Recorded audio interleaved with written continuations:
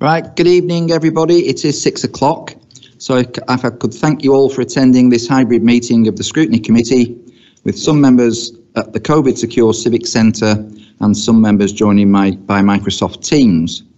For those of you who don't know me, I'm Councillor David Howarth and I'm the chair of the committee. Please note this is an audio and video meeting. It's being recorded and the stream will also be live on YouTube. The web address for this is displayed on the Council's website. Members are asked to keep their microphone on mute and only unmute when they wish to speak. The Cabinet member and officers will present the report and I will then invite committee members to ask questions. If any committee members wish to speak, you should raise your hand and I will then invite you in order. Before we proceed any further, for those who are joining us from outside of the building, could I just ask you all to say at least hello so we know that we can hear you and you can hear us. So, Councillor Coulton.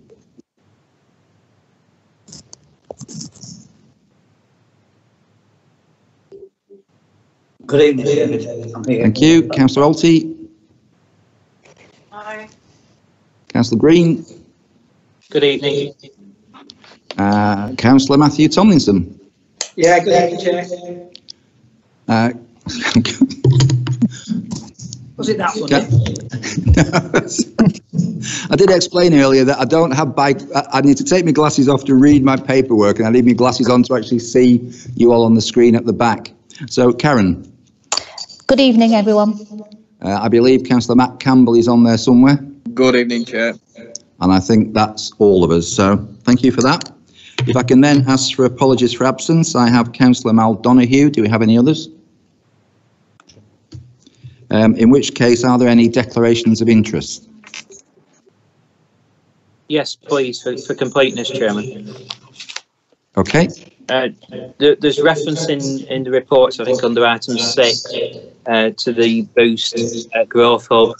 That forms part of my portfolio at the County Council. Right, okay, thank you. We will note that declaration of interest. Do we have any others?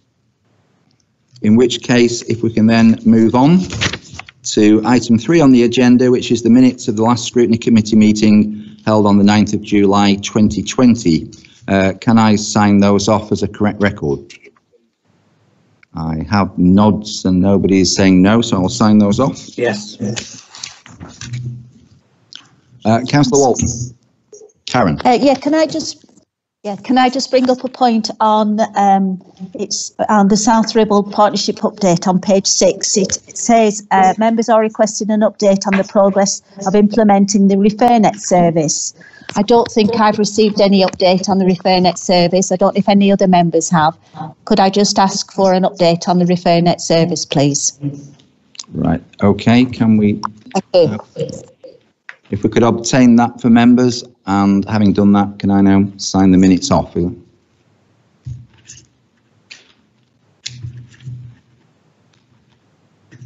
Thank you. And item 4 is the minutes of the last Scrutiny Budget and Performance panel. Can we note the minutes of that panel? Thank you. Item 5, matters arising from previous... Yes. Councillor Thorburn. Sure. I've got a question. I attended the last meeting of this. As I understand it, the Scrutiny Committee never actually put this forward as a separate panel. And I was actually quite shocked at the amount of information and stuff that was actually going through this cabinet, this committee. And in the interest of fairness and transparency, I wouldn't want anything to be missed. And I wouldn't want the administration to actually have fingers pointed at it, that this committee is actually bringing things forward and passing it under the nose of the Scrutiny Committee and actually subverting the Scrutiny Committee's powers. So I actually do believe that most of this actually should come to the Scrutiny Committee. So I really do think that this panel should actually be collapsed and actually brought to the committee itself. It's quite a lot of stuff like the corporate strategy. We've covered this. poor performance monitoring, we cover this. So why is it actually becoming, budget and monitoring? Why aren't we looking at this as a panel as a whole and it not being missed out? And the whole actual committee having a chance to monitor the panel. Right, can I bring Councillor Trafford in, because he's just indicated? Yeah, thanks, Chair. Correct me if I'm wrong, but there's nothing in here that isn't usual procedure for the Scrutiny Committee. And if there are issues that councillors want to bring to the Scrutiny Committee, that's the responsibility of councillors on Scrutiny Committee to bring those to Scrutiny Committee. So I'm a little bit confused as to what the problem is there, because there's nothing in here that I don't see that isn't normal procedure. And then if it needs to come to Scrutiny Committee, that's up to the members on committee to bring that there. So slightly confused on what the point is. Okay, Councillor Adams. Thanks, Chair. Yeah, as being a member of that committee, I mean, there is serious scrutiny that happens in those meetings. And you talk about transparency. Every party at council is representative on that committee. So in terms of your colleagues feeding back to you, I'm not sure if they have, but I can tell you that it's very robust. When we ask a lot of questions, and as Councillor Trafford said, if you've got any issues, there's always ways to feed it back. So in terms of transparency, I don't really see a point, because all parties are part of that committee. Councillor Green, I believe you wish to come in. Thanks, Chairman. I actually wish to support Councillor Fairbairn's views. It's not the way traditionally scrutiny has been done at South Ribble at all. And under various scrutiny chairmen over the years, including Councillor Tomlinson, who's on the call this evening, and items were brought to the full Scrutiny Committee, and I think it's right and proper that it should happen that way. With you as chairman, Councillor, we have to make sure that we move forward in an open and transparent manner and give full regard to all the items which are coming forward to Cabinet and to Council. I ultimately think that is in the best interest of the administration too, for scrutiny to play its full and proper role, and to form judgment on policies which are coming forward and help to add value to that, and to give it a much wider view of the full Scrutiny Committee rather than a smaller panel, which hasn't been established in the proper manner in any case. And so I would wholeheartedly support the views of Councillor Fairbairn, and wish that we would re-look at this, bring this back into scrutiny members, so that we can give full regard to all items moving forward. Thank you. I believe Councillor Matthew Tomlinson would like to come in. Only because my name was used in vain, Mr. Chairman, that's all. I think there's a couple of points, isn't there? The management of the business of scrutiny is the prerogative of the chair. And so it's your job to manage the workload of the Scrutiny Committee. And we can see at tonight's meeting, we're going to be here for quite a while. And I raised that point because I'm here for agenda item 8. So I'm going to be here for quite a while. The fact that this is done improperly, I dispute that absolutely. This is a panel, it's not a committee. It's a panel, a sub-panel of the Scrutiny Committee. And the fact that it's avoiding transparency and openness, the minutes are there for everybody to see. Everybody can ask questions. I've appeared before this panel.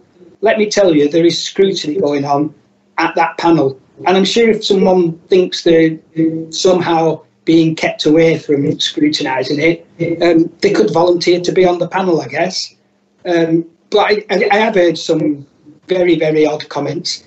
You're the chair, Mr. Chairman, and I suggest you get on and run it as you see fit. Thank you for that. Would anybody else like to come in before I respond? Councillor Sharples. Yeah, just a point on, I mean, this is a separate committee. When I went to some scrutiny training recently, a lot of the other councils and authorities that were at that meeting, almost all of them had several different scrutiny strands. In fact, some of the Manchester ones had something like 12 different committees that looked at different scrutiny items, but they still came together in a main meeting afterwards. We were actually the odd one out almost, having just one scrutiny committee. and I really feel that what we do now works admirably. Okay, thank you. Well, I'll say first and foremost about transparency. I think you need to ask Councillor Mick Titherington as to whether anybody gets a free ride with me. He'll assure you they don't. In terms of whether this has been done correctly and is it correct procedure, I'm not aware that up until 18 months ago, there even was a scrutiny budget and performance panel. This is something that was introduced by the new administration to improve the way we go about scrutiny, not to hide anything away, and ensure that things are done without it properly being out in the open. I'm prepared to go away and consider this again. I'm prepared to have a report brought back to the next Scrutiny Committee. But personally, I don't see that anything here is untoward or is being done improperly. And on that note, I intend to move on to item 5. Okay, if Councillor Green wants to come back.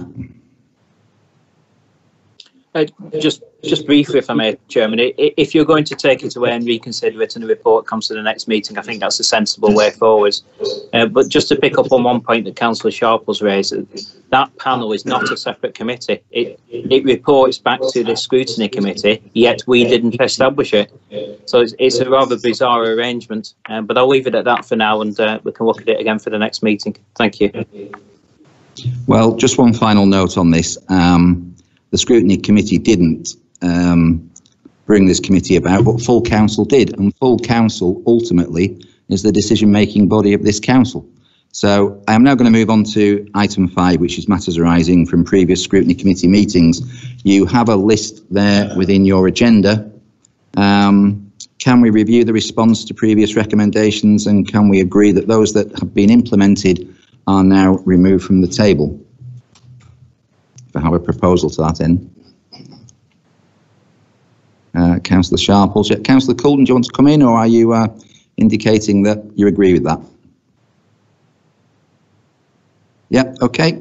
If we can agree that, if we can then move on to item 6, which is the South Ribble Community Wealth Building Action Plan. If I could welcome Councillor Aniela Bielinski-Gelder, the Cabinet Member for Community Engagement, Social Justice and Wealth Building, and if I could also welcome Matthew Bakariza-Jackson, who is an independent policy advisor, and he will give us a presentation following the introduction by Aniela. And I think 10 out of 10 for me getting 2 very difficult names right there, I hope. So, Councillor Bielinski-Gelder, please feel free to present this. Thank you, Chair. First of all, I'd like to thank the officers which have been involved in development of this action plan. Lots of legal and procurement from both Chorley and South Ribble have both been involved in this. And then I'd like to thank on behalf of myself, the officers and the members, Matthew Bakariza-Jackson, for working with us throughout the COVID crisis to develop an action plan which is bespoke to South Ribble. Second, I'd like to emphasise that this is an action plan. It's not a framework or a strategy, but an action plan where you can see who will be involved in doing what and what the tangible benefits and outcomes may be. So why community wealth building? This action plan has been expedited in the context of the current COVID-19 crisis. The Centre for Local Economic Strategy, CLES, produced a timely report, Rescue, Recover and Reform, which we considered significant in the current context. I proposed to the Cabinet way back in June that we look at a new model of economic development after 2 crises in the 10 years, first the financial crisis and now COVID-19. I think, and the Cabinet do, that we need to think, where do we want to be in 5 years' time when the potential next crisis is around? Working backwards from there, where should we begin now? Asking questions like, how can we ensure business community are more resilient in 5 years? And how can we recover and reform better so we're not necessarily relying on central government? After 40 years of trickle-down economics, what we call traditional economics, food banks are still increasing, life expectancy in and around Leyland, my own ward, and also South Ribble is still decreasing, and the wages have stagnated. So this action plan will help to develop localising wealth, supporting and cooperating with partners and businesses and asking other businesses in the area to follow our lead. Over the next 3 to 5 years, South Ribble Council could see £85 million worth of procurement in our extra care scheme, leisure centre, Leyland Town deal, Mackenzie Arms site and other developments around employment, housing and leisure. This action plan will ensure that as much of that money and the benefits associated around skills and employment will be retained within South Ribble, making businesses and communities more resilient for future. I look forward to hearing any recommendations from the scrutiny panel. I'd just like to pass you over to Matthew. Thanks very much, Councillor Bylindsey-Gelder, and thank you, Chair, for the invitation. I'm Matthew Bakarisa-Jackson. I'm an independent policy advisor. I've been undertaking work around community wealth building for the last 10 years in places ranging from Clackmannanshire in Scotland to Cleveland in the United States, to Wellington in New Zealand, to Koszalin in Poland, and now in South Ribble. And I've very much enjoyed the experience of working in South Ribble. My one key comment is that this is not just an action plan for South Ribble Borough Council, this is an action plan for South Ribble as a place. It's relevant for anchor institutions, which are the key public sector institutions with a stake in the locality. It's relevant for business, it is relevant for the voluntary and community sector, and most importantly, it is relevant for people and communities. So the action plan is framed by the 5 pillars of community wealth building. And these are things we want to cooperatively adapt, amend and shift to realise better outcomes for South Ribble, economically, socially and environmentally. So the 5 things, it's about progressing the way we as a local authority undertake procurement. This is about supporting South Ribble-based businesses to bid for procurement opportunities, but also to maximise the social value generated through procurement. It's about delivering additional economic, social and environmental benefit for our economy and for our people. Second, it's about our workforce, and as a council and the workforce of those other anchor institutions and business. It's important that workers are treated fairly, paid a decent wage and have the opportunity to progress. And that is also what the action plan is about. Third, it's about diversifying our economy and creating the conditions for more democratic businesses to evolve and flourish within South Ribble. Fourth, it's about ensuring that we use our planning powers and development potential to realise wider community benefits.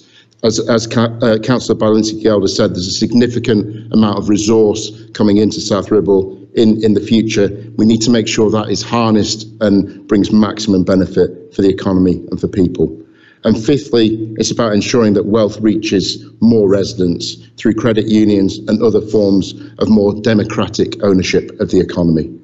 This is a medium-term approach to realising better outcomes. The action plan is about delivering a better place for the people of South Ribble and surrounding areas. It's been a real honour and pleasure to work with South Ribble Borough Council on this, and I hope that the recommendations in the action plan bear fruition in the coming years. Thanks very much, Chair. Okay, thank you. If I could now open this up to questions from members of the committee.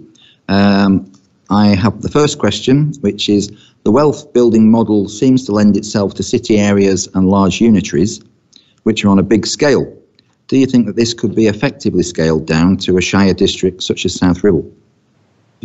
Thank you. That's probably one of the first questions I had myself, because obviously this is very similar to the Preston model, and I know that other places all around the country, if you look into the Cooperative Innovation Networks booklet, they're doing similar things. But when you sit down and think about what we've got in South Ribble, we do have large public and private sector procurers who spend a lot of money on goods and services. So, for example, Lancashire Constabulary, Runshaw College, LADAF, British Aerospace is a huge one with supply chains, construction companies, ourselves, South Ribble Borough Council, we're expecting to take the lead, Progress Housing, the healthcare sector and the development of employment sites with external contractors which may come in.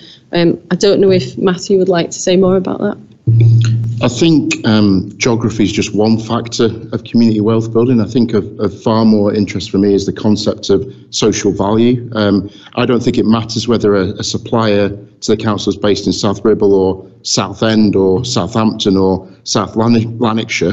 What is important is that supplier brings benefit for the economy and for the people of South Ribble. So a lot of the other community wealth building studies, including that undertaken in Preston, has focused very much upon this concept of localising spend. I think that's a little bit of a challenge, and it's a little bit dangerous to focus just upon drawing resource into the local economy through the supply chain. What's really important is that business behaviour, regardless of where they're based, is changed to bring economic, social and environmental benefit for South Ribble. So we need to look at this intelligently in terms of the geography. It's not just about localising spend, this is about delivering a range of economic, social and environmental benefits for a place.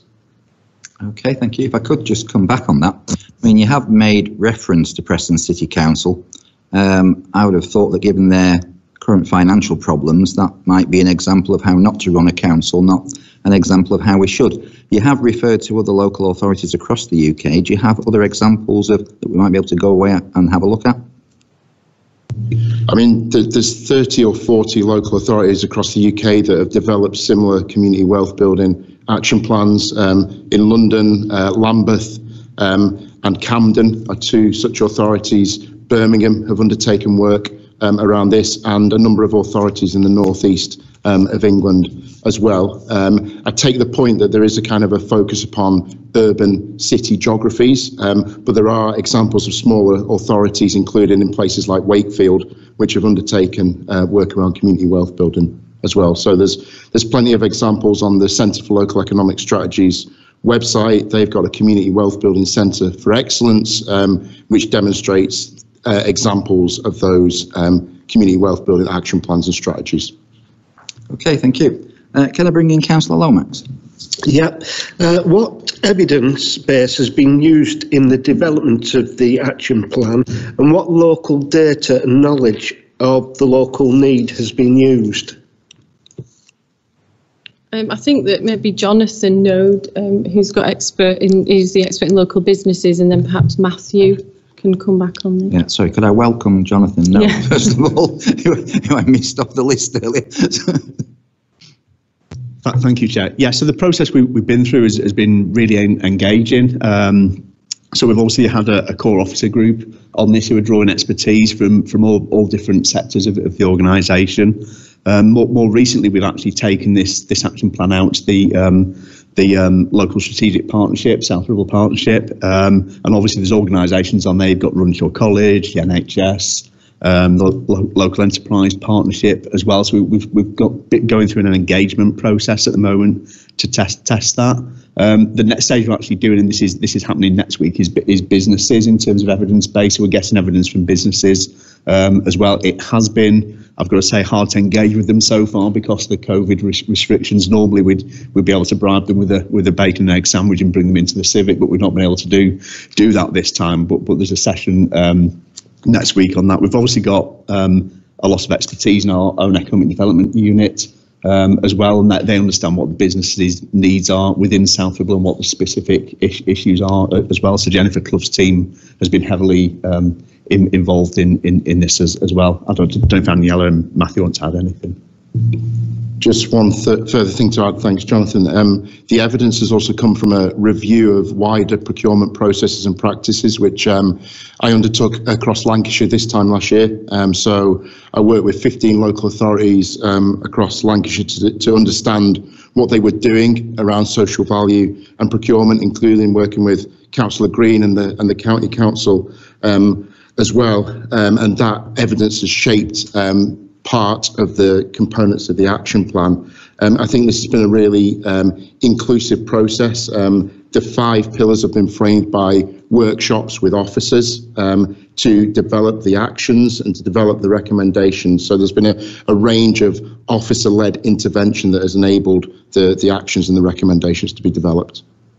Okay, thank you. If I could just quickly come back there, because you did allude to the workshops that are still going on with the partnership and local businesses.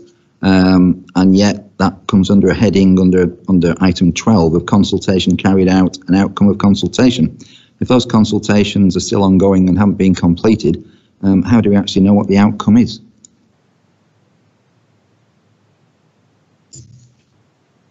Do you want me to come back in there, Chair?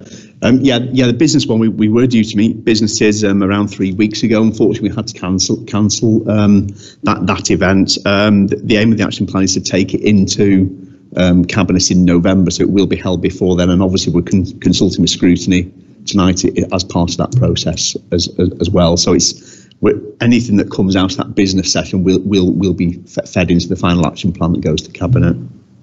Yeah, the unfortunate thing of that is that it's then not going to come before scrutiny because it's going to Cabinet. But anyway, if that's where we are, that's where we are. Can I bring in Councillor Sharples? Thank you, Chair. Yeah. How will success be measured? When will we know that we have achieved the action plan, and how is the action plan going to be performance managed? Thank you. Is it okay if I speak? I do. Thanks for that. So one of the recommendations of the action plan is that we employ a social value officer.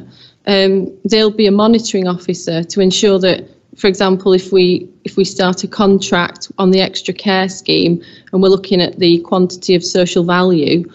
So, for example, we have to. This was a draft action plan, and we have to use the new employees to establish all the targets and the monitoring outcomes.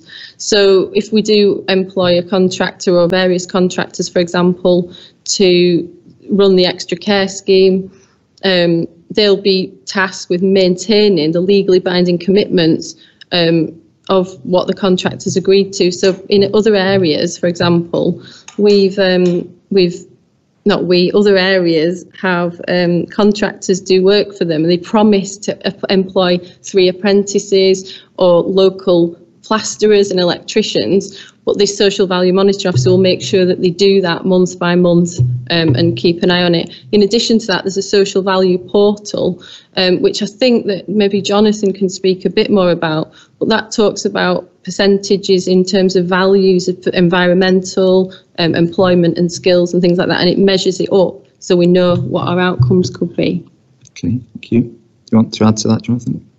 Yeah, I mean, I think what we're aiming to do is actually get the monitoring as part of the core performance that the council does. It needs to be part and parcel of the corporate plan and how we monitor that. So that's one route forward.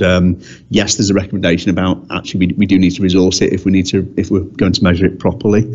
So that is in there. And Alia says that there is this social value portal as well, so there's ready-made indicators out there which are almost like national indicators that people use who are ambitious with this kind of thing as well. So we will be using those measures as well to measure this.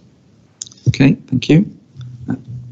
Just one very quick point. I mean, I've worked with hundreds of authorities around procurement processes, and this is the most frustrating aspect of embedding social value into procurement.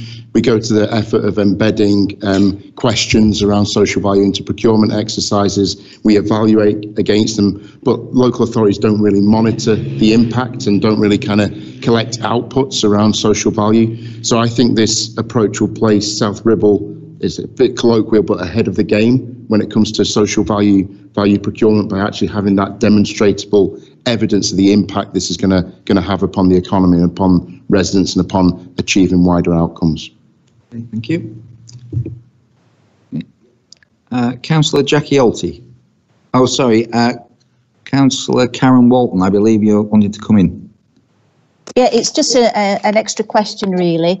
Has there been a timetable planned for what risks and evidence and outcomes of the action plan, and how will it be presented to scrutiny, and what the achievements are and what hasn't been able to be delivered? Is there a process of presenting it to scrutiny and to council?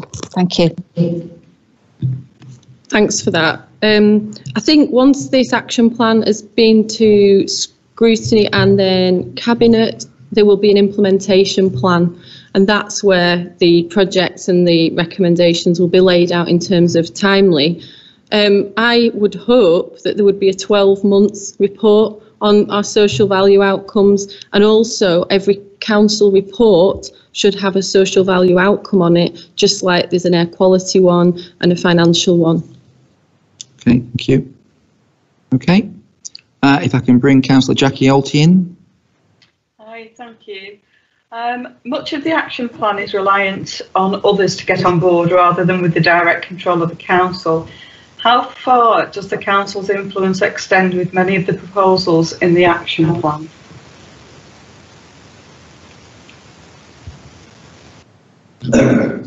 I think that Jonathan might be able to give us more idea on this because he works closely with Jennifer, and Jennifer's involved in, I suppose, the sprawling part of this and how we can help and support other people. But I think from the point of view, for me anyway, this is about us getting our own house in order first, setting the example, and then asking other people to potentially support us, but also working in partnership. So we're saying that we'll buy things off you and you can buy things off us and things like that. But I think Jonathan might be able to expand on that.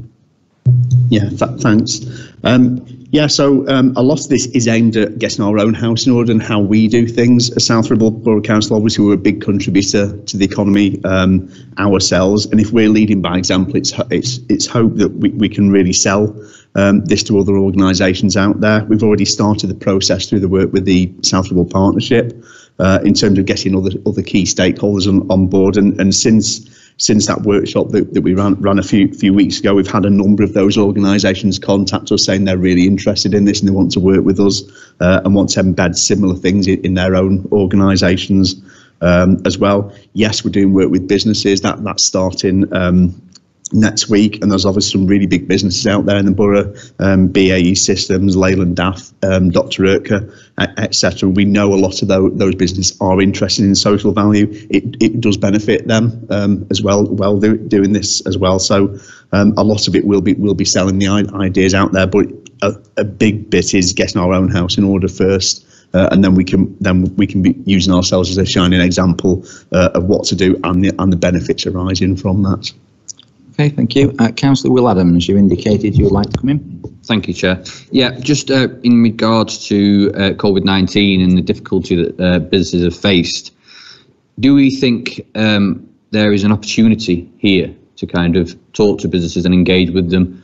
I think one of the benefits of, or one of the good things to come out of COVID-19, not that there's many, is that communities are looking after each other, and that's businesses as well as residents. Do you think there's an opportunity to talk to businesses to say there is a different direction, and how are you going to be able to come on board with us? I'll speak first, and I think Matthew wants to speak. So, yeah, Will, you've been involved in a really good business recovery group, and that's definitely something that I think we could engage with moving forward. But also, the officer, Howard Anthony, he's been having requests for information from businesses on how they can do things differently and how they can support local communities and local businesses as well. So there's definitely no, I think Matthew wants to say something.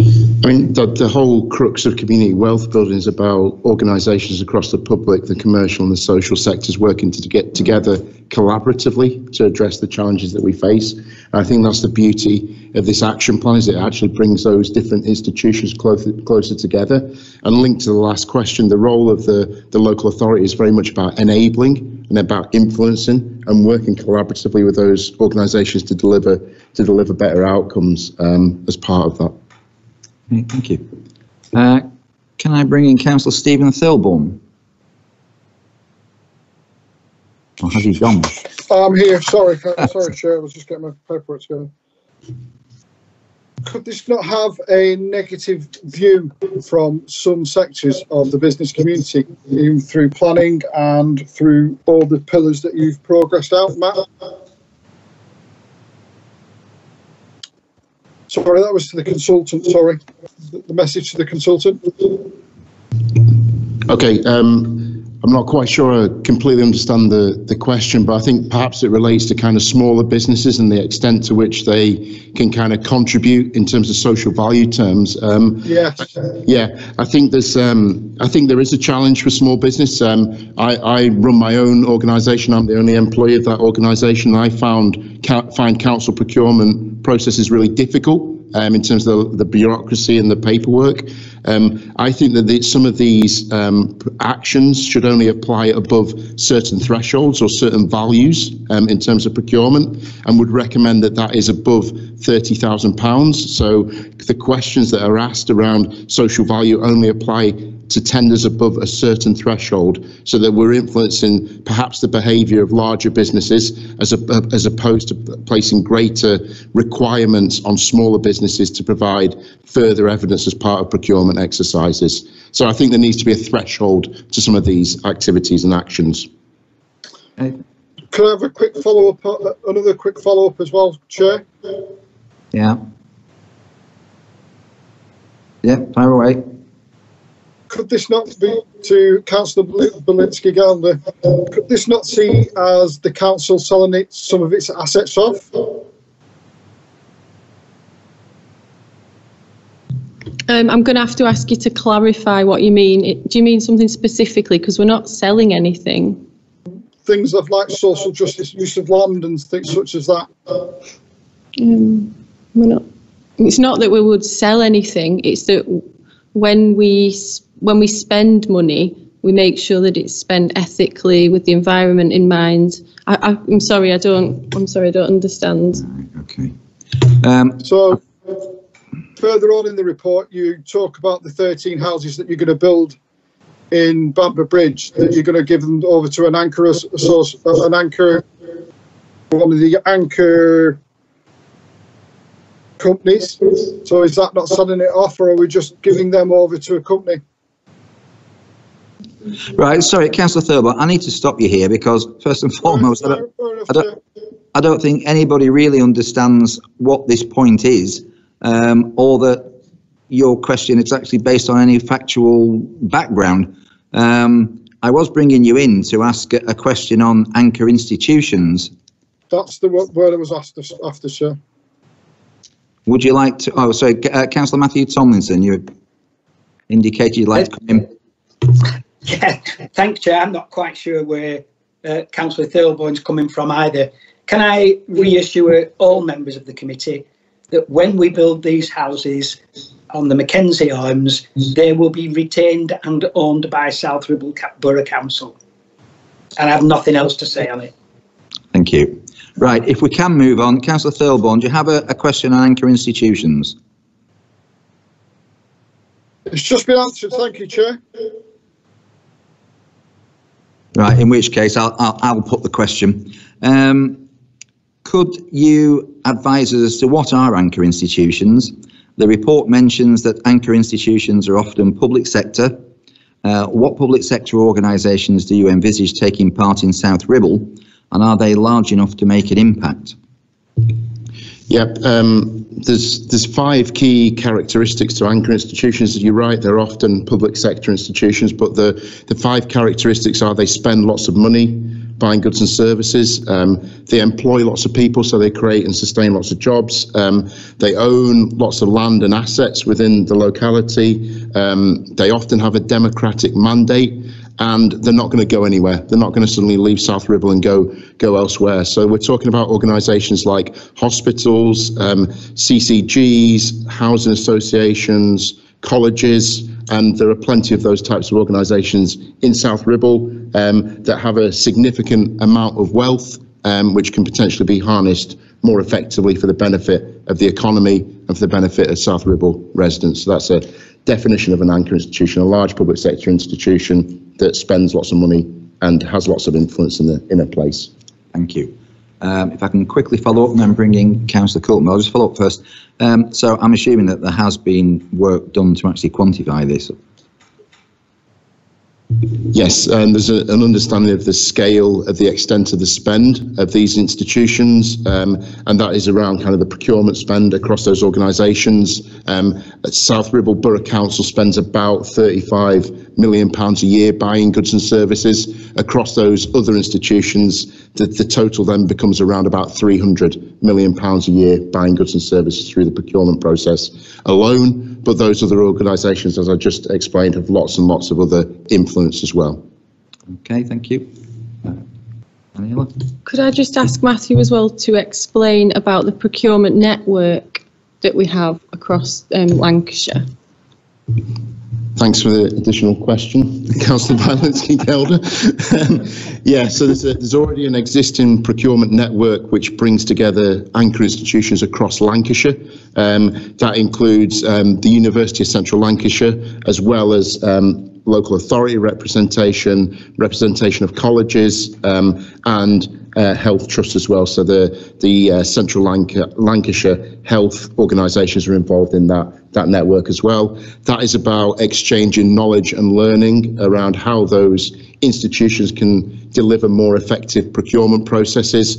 And by more effective procurement processes, I mean both deliver value for money in its more traditional sense, around efficient public services, but also deliver that social value that forms a key component part of the action plan. Okay, I think that's the first time we've had somebody scrutinise themselves, but if I can bring Councillor Coulton in. Colin? Thank you, Chair. It mentioned lots of lots in this paragraph. Is there any has the term lots been quantified into, it mentions it regarding employing people, owning land, which seems to me to be quite vague. Can this be quantified? I think you already answered that. Councillor Coulton, I think that really was answered in my follow-up question. Is there anything you'd like to add?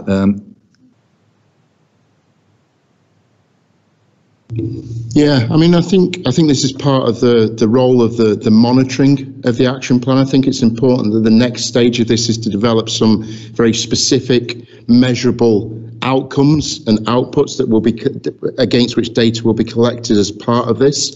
And I think those outcomes will fit across a range of different outcomes. And this is where the action plan links really to the corporate plan.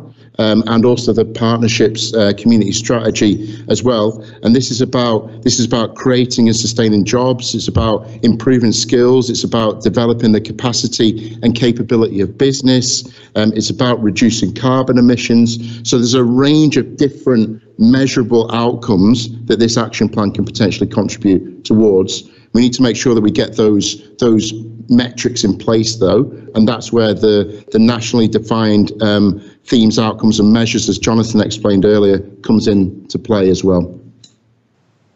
Okay. Thank you. If I could bring in Councillor Michael Green, who has a question on external engagement. Thanks, Chairman. Could I ask the portfolio holder to talk us through what external engagement has taken place with external partners and businesses in developing the action plan? And what has the response been from those businesses in the approach? And we'll have a couple of supplementaries, Chairman. Thank you. Thank you. I think that Jonathan Node made it clear earlier that we still have to consult with some businesses. However, I did present to the South Ribble Partnership a few weeks ago, and on that was yourself, Progress Housing, Runshaw, British Aerospace, healthcare providers, the usual people that attend that, and also the Local Enterprise Partnership. Progress had already produced a document for us to read, saying what they recommended, saying what they agreed with, what they didn't, and basically what they wanted to know is what we were asking them for and what we were going to offer them. And I think in terms of communicating to businesses, that is the best approach. What are we actually asking them for and what are we going to offer them? But in addition to that, the Local Enterprise Partnership said that they're already really well equipped with social value, and they would offer us any support in terms of measuring, monitoring, or working out how we'd go about that. Okay, thank you. Would you like to come back? Yes, please. Thank you for the response, but I am a little confused, to be honest, because the report, whilst I note Mr. Node's response earlier, page 24, paragraph 7 sets out that the action plan has been developed via extensive engagement with businesses. And it further states this is crucial to how the action plan moves forward. So whilst the council is an important player, its success is reliant on other key stakeholders and businesses embracing the action plan. So if that engagement with businesses hasn't taken place yet, I'm struggling to see why we're at this point of this action plan being presented to us. If it hasn't, the cabinet member will affirm whether it's taken place or not. If it hasn't, what further engagement is planned to ensure that we take part in it moving forward? And also, we need businesses to be successful in South Ribble. If we're going to provide employment opportunities for residents moving forward, we're going to provide tax revenues which are then used to fund services which we all need to fund, be it locally or nationally. So in terms of ensuring that businesses have an opportunity to be successful, what engagement have we carried out with business organisations such as the local Chamber of Commerce, which were the North and Western Lancashire Chamber, the Federation of Small Businesses, the Institute of Directors, and the CBI? Could the portfolio holder respond whether we've actually engaged with any of those organisations? And if not, would she confirm that we will engage with them moving forward? Thank you. Yeah, I can't tell you any more than I already have in terms of who we've engaged with. I'm not going to make it up, but that list that you've just given us will be really helpful moving forward, and we'll make sure that we engage with all of those. Matthew would like to speak. Just very quickly, Councillor Green, we've got a meeting planned with the local business community for the 4th of November. I think it is Wednesday, the 4th of November, where the Federation of Small Business, the Chamber of Commerce and various other employers will be present. And that is part of that consultation exercise to explain the draft action plan and then to kind of seek further thoughts on the action plan from the perspective of the business community. Okay, thank you. Would you like to come back again, or are you okay with that? No, I'm okay for now. Thank you. Right, thank you, Councillor Green. Councillor Will Adams, I believe you wanted to come in here. No? Okay, thank you. If I can then move on to Councillor Karen Walton, who has a question about planning and development decisions. Thank you, Chair. Page 24, paragraph 8, pillar 4, socially just use of land. Reference is made to ensure that planning and development decisions bring community benefits. This appears it doesn't happen at the moment. What difference will we see in utilising the assets of the authority in this way? And how does it fit in with the Planning Committee's obligation to make decisions on planning law? Thank you. I think the best person is a director of planning to answer that. Right, Jonathan, fire away. Yeah. Thanks for that question. Yeah, I mean, this is an area where we are already doing work in this council and indeed across the central Lancashire area. So we do have a supplementary planning document in place at the moment. And for developments that hit a certain threshold, they have to submit to us the employment and skills plan. And that is all about apprenticeships, training for local people, jobs for local people. So when big developers, say big house builders, come along, they've got to submit an employment and skills plan to us. And that is assessed against the CITB scoring matrix that is nationally recognised scoring to identify apprenticeships and how we can create local jobs and training for people. So that's one aspect we're already doing.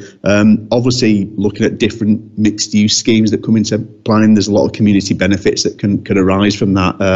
So obviously you're seeing things like the Leyland Town deal emerging. That's going to have really big benefits, and a lot of some of these actions will be enabled by that development as well. And then there's obviously our own developments. We've mentioned the home build as well. I think as part of the procurement process in terms of building those, we'd be looking for contractors to be bringing along training, local supply chain benefits as well. And then there's obviously our own assets portfolio as well, in terms of what benefit that could have to benefit the community as well. So it's quite multi-dimensional. That there is the formal planning process side of it, where we do have an existing lever, and through the emerging local plan, I think we'd look to develop that further and have bigger asks of developers in this borough. Okay, thank you. And for our array of people out there watching, what is the CIBT? CITB is the National Construction Skills Training Body. Thank you. Sorry.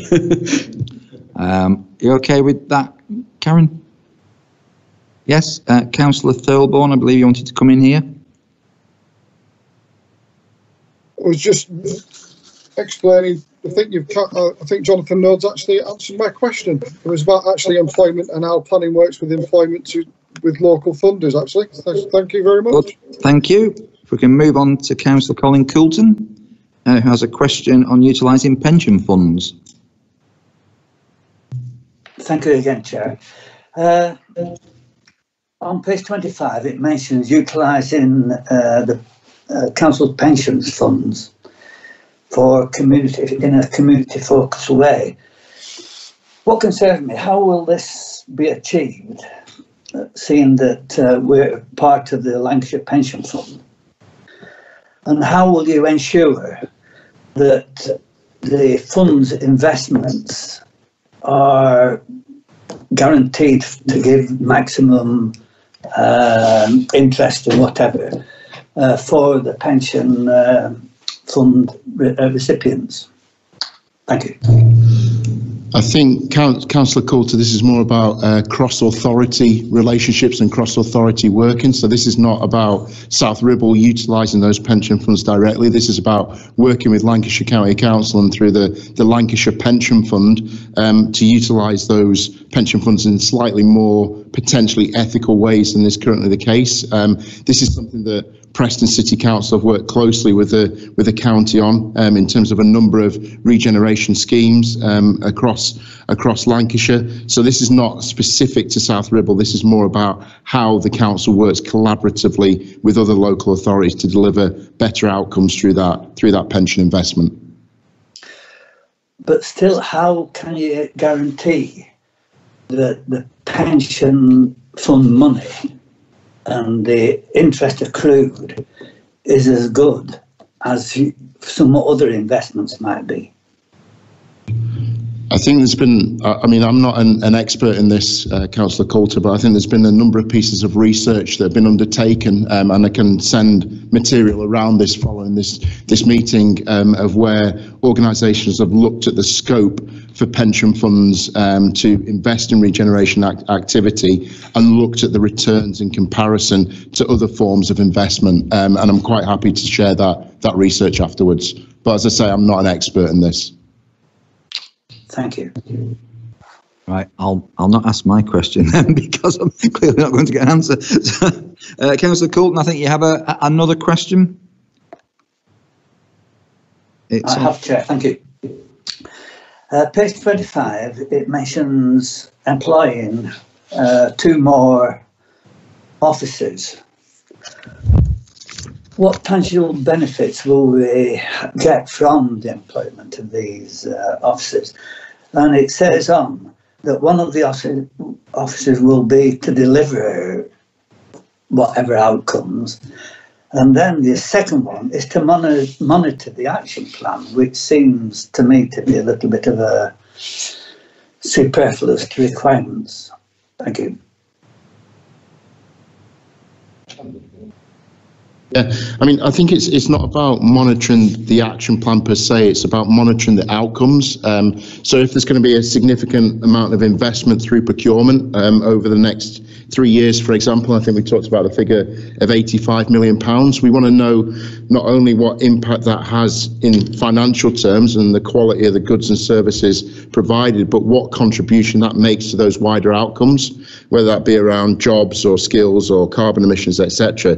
So that the point of the social value officer is to really build up that evidence base that you were talking about earlier, and to really kind of provide evidence that enables the council to make more strategic decisions moving forward as well. There's quite a lot of work in each of these 5 pillars and these 5 pillars of actions, which is why there's the 2 posts. The first post is very much about implementation, developing that partnership, further partnership relationship through the South Ribble Partnership, and then kind of monitoring the impact. So that's the distinction between the 2. Right, can I just bring Gary Hall in first? Thank you. Thank you, Chair. So the report does identify that for this policy and plan to be effective, It needs monitoring. I think Jonathan alluded to this earlier. The report recommends 2 additional officers. The initial task will be for us to determine whether actually the officers we've currently got and the resources we've currently got can absorb that work or not. If that doesn't prove to be the case, then clearly there'll have to be a business case put forward to supplement that, which will mean a decision for the council about putting additional resources in to meet its policy. Do you want to add to that? Right. Yeah, I think my question on this, you've answered it, which is what is the opportunity cost or the financial cost if we're moving 2 officers from one area to another? What's the opportunity cost if we're not?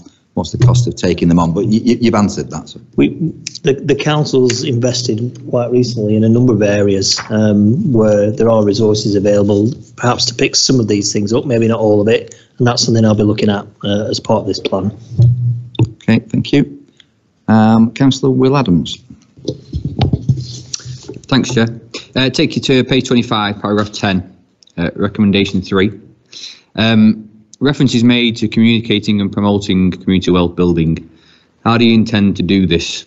How could the concept be made more user-friendly and understandable to residents? As I know that in other councils, I know if you go along the street and ask people what community wealth building is, many residents actually wouldn't have the foggiest idea. So how can we as a council communicate that better? Thanks for that.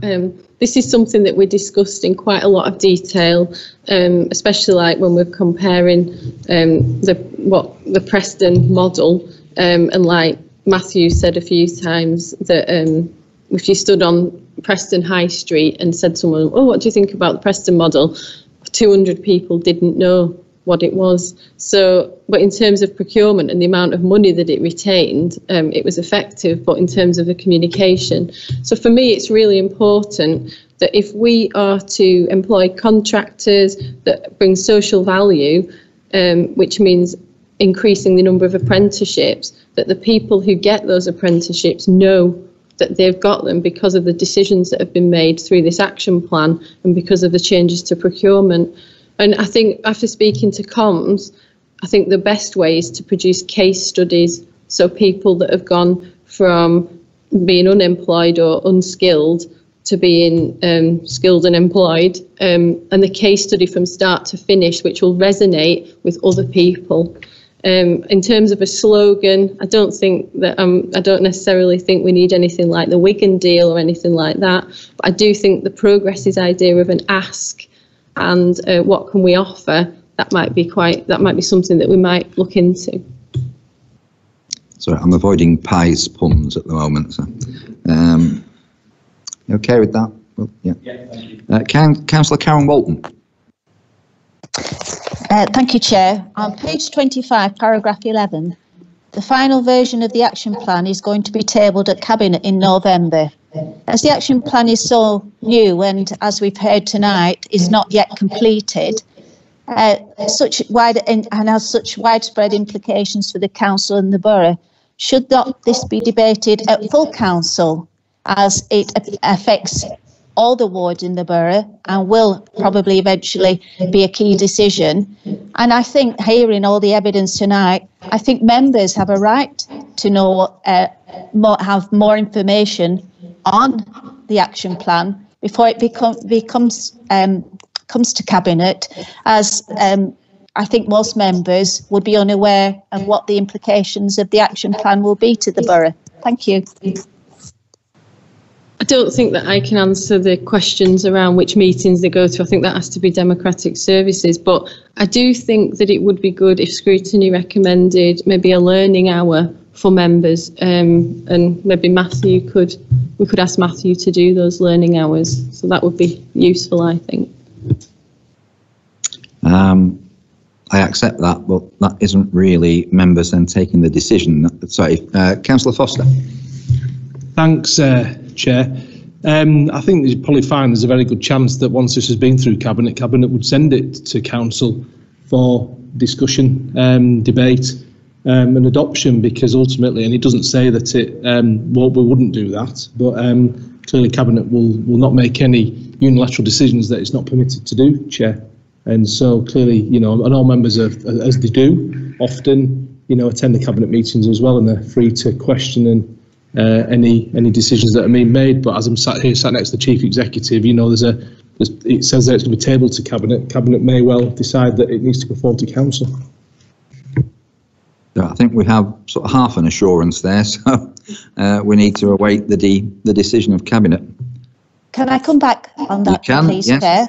Yeah, it's just that I agree with the cabinet member that I think a learning hour would be very useful, as it's such a big decision and will have such a big impact on the way the council works and on its residents, all residents.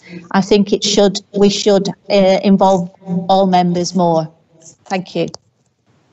Okay. Councillor Coulton. Worker-owned cooperatives. Thank you, Chair. Cooperatives are mentioned several times throughout the report. How do we know there's a need for these cooperatives, and how, if they are going to happen, how will we achieve them? Thanks for that. I think out of all of the pillars, this might be the one, even for the Labour group, that might scare the horses the most. I don't think we should set out and say we're going to set up 10 worker cooperatives in South Ribble in the next 5 or 10 years. I don't think that's the objective. It isn't about saying that.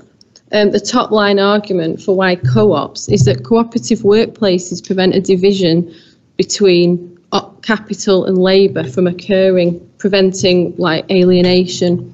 So people make it, so in the current economy, people are making things which they themselves cannot afford to buy, or where a factory or business owner reaps all the surpluses while paying less than the real living wage to workers. So what co-ops do is provide an opportunity for to fill in the democratic deficit. So we have voting around politics, but we don't have any democratic awareness around finances.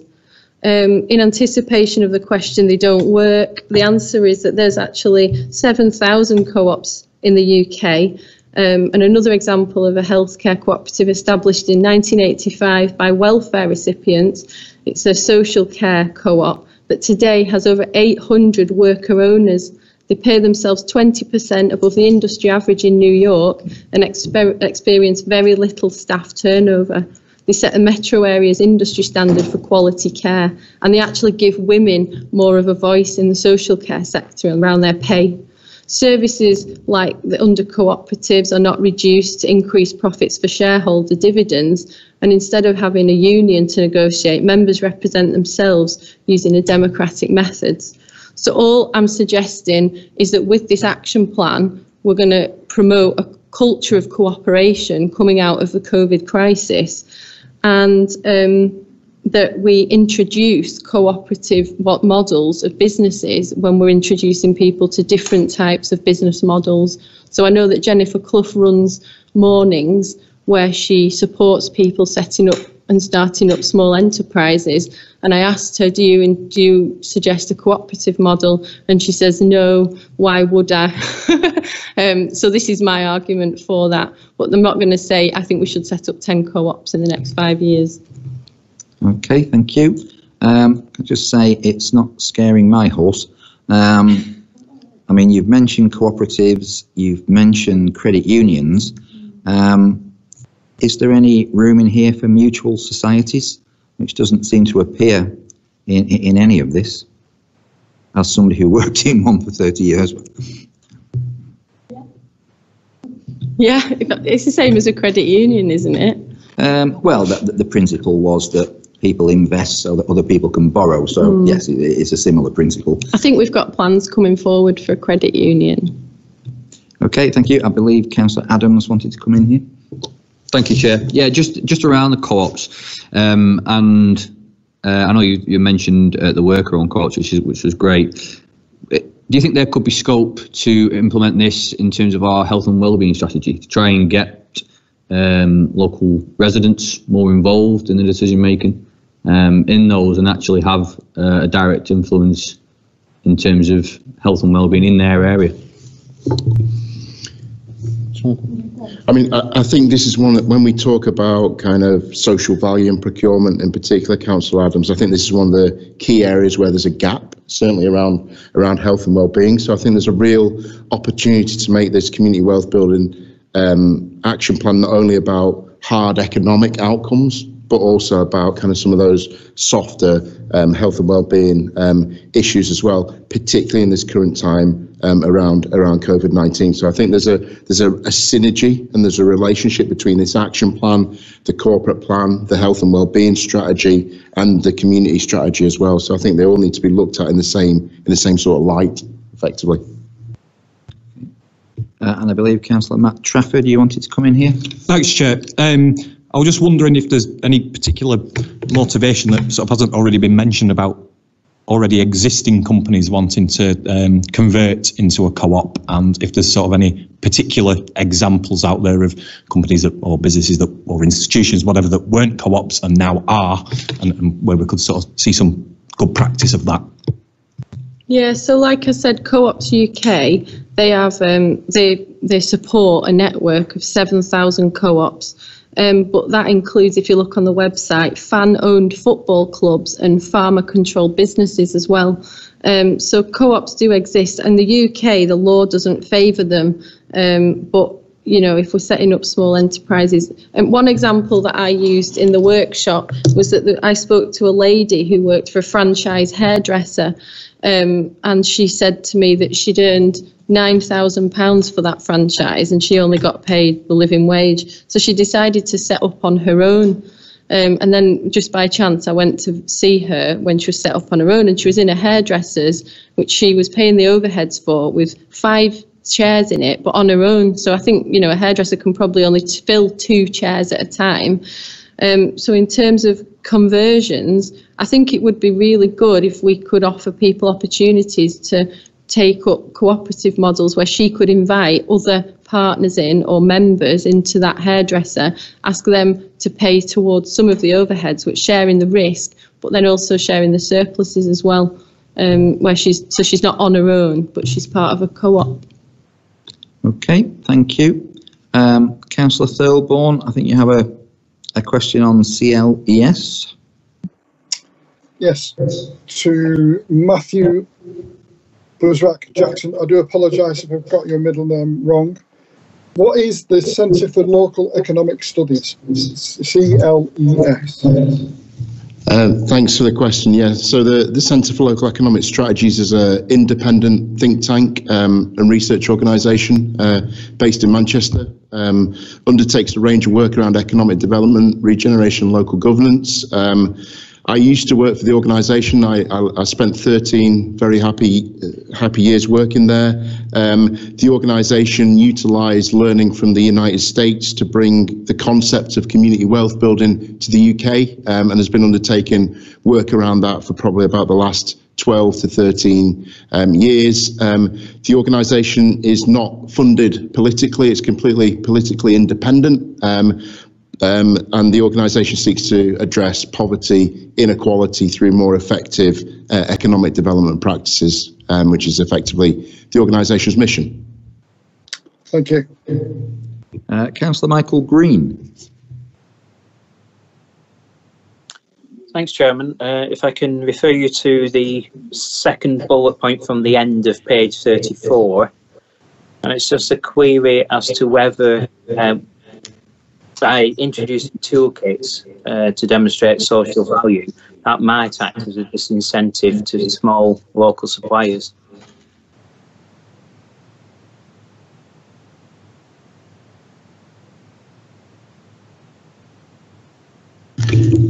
Thanks, Councillor Green. I think it's actually, the toolkit is designed to support and help local suppliers and small businesses. So it's designed to be a brokerage tool, so that if a supplier is asked to kind of detail what type of support they're going to provide for the unemployed as a part of a question in a procurement exercise, they know which organisations locally can potentially provide them with assistance in that, and to provide them with a ready-made group of people that could potentially help them to deliver that outcome. So it's far from being complicating the process for small businesses and local businesses. It's actually designed to assist them in this process of embedding social value into procurement.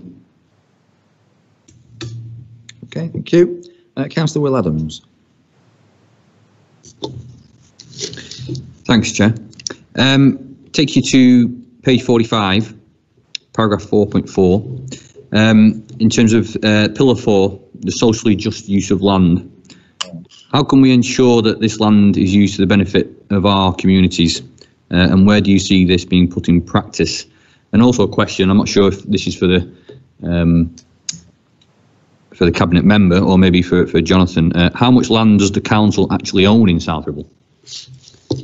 All fingers seem to be pointed at Jonathan Node at the moment. So if you would like to come back. I've not got a figure to hand in terms of how much, but we do have a very wide portfolio of land in the borough. Obviously, we own a lot of commercial premises that we rent out to tenants in the borough. So obviously, in terms of working with those tenants and assisting them and on that, I think that's an important area. We've then got other areas of land that we own, most of which is public open space. And is protected as such in the local plan, but then we do have a small number of potential development sites in the borough as well, and potentially we'll be making acquisitions in the future as well. So I think it's quite important that we make the best use of those assets and basically help to create the conditions for the rest of this action plan. So a few questions ago we talked about cooperatives, and I think it's important that our assets portfolio can create an environment for those to actually develop and grow and exist. Sorry, I forgot what the first bit of the question was, Councillor Adams. Just in terms of the socially just use of land, not sure if this is used or not. Where do you see this being put in practice? Sorry. Yeah, so basically just the social just use of land. So where can we put this into practice in South Ribble, and how can we ensure that this is the benefit of our communities? Yeah, I think the answer lies in the behaviour of other anchor institutions. This isn't just about the assets owned by South Ribble Borough Council, but also by the NHS and other organisations. I'll just give you an example from Birmingham, where they opened up some of the land around the Queen Elizabeth University Hospital, and every week they have a farmers market, for example, that utilises that land. So it's about utilising that land for different uses that would previously be kind of closed off to the community, and that of course has had a range of not only community benefits but also health and well-being benefits as well. So it's about working with those other institutions to open up their land and assets for community use as well. Thank you. Is there any possibility of us finding out what land we do own? Certainly, we do have the figures in terms of hectares, acres, and numbers of units that we own and things like that. We do have even that. Where in terms of open space? I said even where in terms of open space? Yeah, we can break it down geographically as well by ward level or something like that. We can certainly supply that. Thank you. And finally, you'll be pleased to know, we have a question from Councillor Matt Campbell.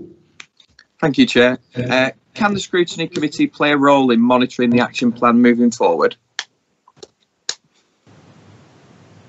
So the way I understand it is that it will go to an implementation plan, and I'm sure that Scrutiny can be involved in looking at that periodically. I don't know if Gary might want to come in on that. Thanks, Danielle. Yeah, that's in the gift of the Scrutiny Committee. They want updates, and then obviously we can provide them. Yeah. Right. I think given the importance of this, we most certainly would. I may well be speaking on behalf of all of the committee, but Councillor Adams. Can I just have one final question, please? Yeah. Chair? Thank you. We talked a lot this evening about social value. For the last 3 decades, which started under Prime Minister Thatcher, I think the UK has seen a kind of a procurement strategy that is going to the lowest price, the lowest bidder, which is sees us in this year the kind of the charity state that we now have, unfortunately. How do you feel that the social value that you're talking about this evening and is in the report, what kind of benefit do you think that will bring to the residents of South Ribble? So the way I've explained this to a few people is to imagine a pound coin with a pie chart on it. and then you would have a percentage, for example, of that pound, which would contribute to the environment. A percentage of it would contribute to jobs and employment. A percentage of it that would and I did actually speak at full council about what the definition of social value was. So, but in terms of our local residents, I think I alluded to it before, where I said that what I hope to achieve through the communications is case studies which resonate with local residents about how they've got more opportunities at apprenticeships for the children, and that kind of thing. I don't know if Matthew's got some examples. Yeah, I think this is also about kind of the extent to which people are able to re-spend back in the local economy. So by utilising more local organisations to deliver goods and services and to use more socially responsible organisations, that in turn has knock-on consequences in terms of wider outcomes. I think there's two tiers of savings here, and benefits here. There's savings for the state because less people are kind of claiming unemployment type benefits, and there's a kind of natural saving for the state through that. But also there's a local economic benefit in terms of people's spending power and their ability to invest in local shops and upon local services as well. Okay, thank you. So with your pound example, then it is the Wigan model, because that's a pie chart.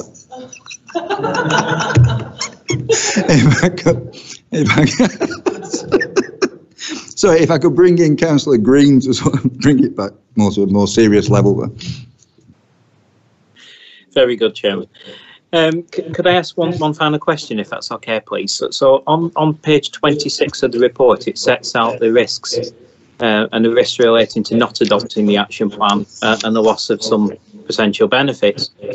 Would the Cabinet member agree with me, though, that there should be an additional risk in there, that if we do actually introduce the action plan, there is a risk that if this goes badly wrong, we wouldn't attract businesses, we wouldn't attract jobs for residents, and we wouldn't attract training opportunities, particularly for young people, and we wouldn't attract the funds that we need to support vital services for the residents of South Ribble. Thank you. I find it very difficult to agree with that risk. Speaking to business people that are members, myself, they've said that to get a contract, that they would, do a lot towards social value. And I just think that more and more places are asking for this. And like I said earlier, Howard Anthony's getting requests from businesses asking how they can add more social value and how they can support local communities and businesses. So we're not going to spend money that hasn't been properly monitored. So I'm not sure that I'm sorry, but I don't agree with that risk. Can we take that as the answer? Oh, sorry. I think by adopting this, Councillor Green, it will also present the opportunity for businesses within South Ribble to grow and to bid for procurement opportunities elsewhere. So if an organisation starts delivering a contract on behalf of South Ribble Borough Council, they're developing their capacity and their capability to actually develop their productivity and their output and their skills in the procurement process.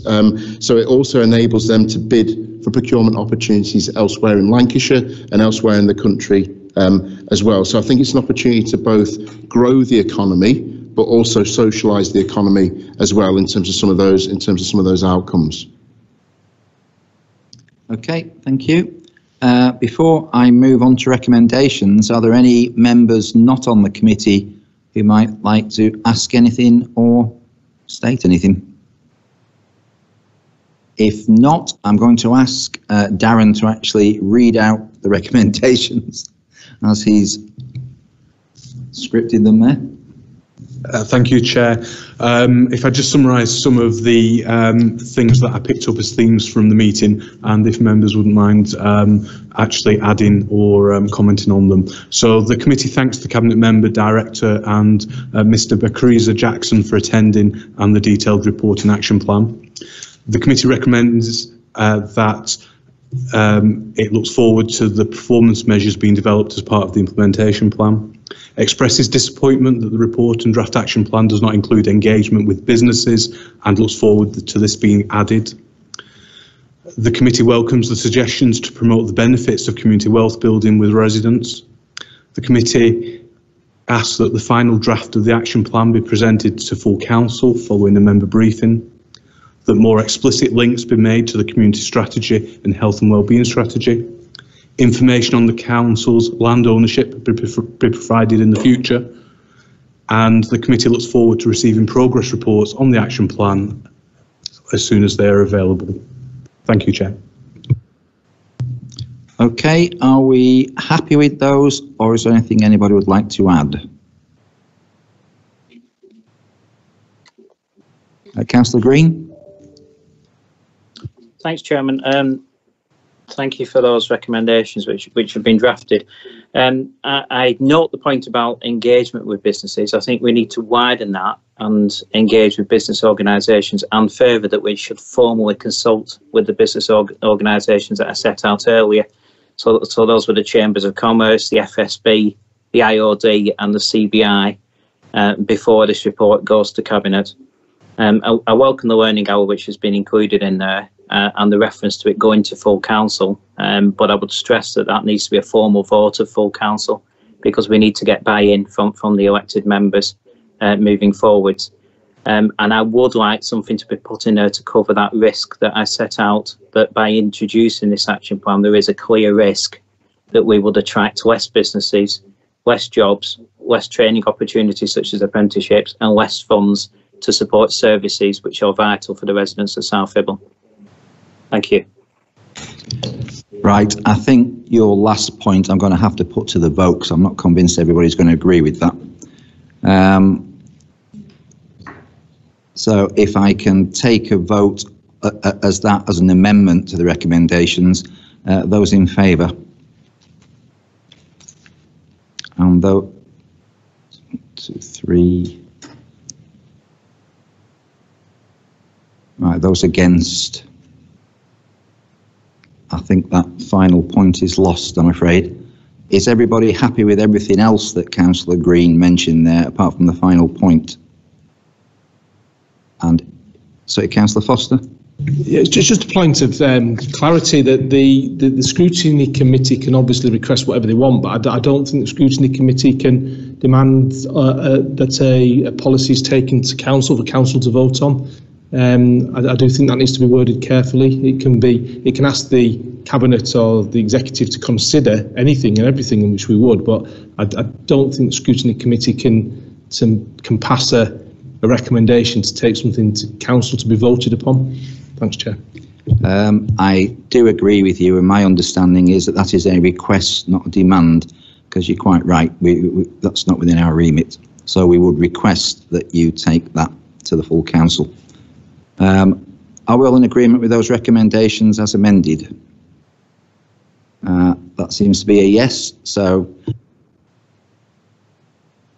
my microphone off. So if I can thank Matthew for coming along, thank everybody who's taken part in that particular item, and that takes us on to item 7, which is the scrutiny portfolio update, community engagement, social justice and wealth building. And it is Councillor Aniela Bilinski-Gelder once again. Thank you. I apologise having to listen to me all night. This is going to be quite long, because if you've read the report you can see that it's wide scoping. I will try and just touch on the points as briefly as I can, but let you know what's going on as well, because this is part of the COVID response. So again, I'd like to really thank the officers for the continued hard work, particularly throughout this very difficult time where the demand has increased massively but the resources have not. For the last 10 years, the Local Government Association predicts that 60 pence in every pound has been cut from local government funding. Yet South Ribble has managed within this context to adapt and support our businesses and communities throughout the unforeseen COVID crisis.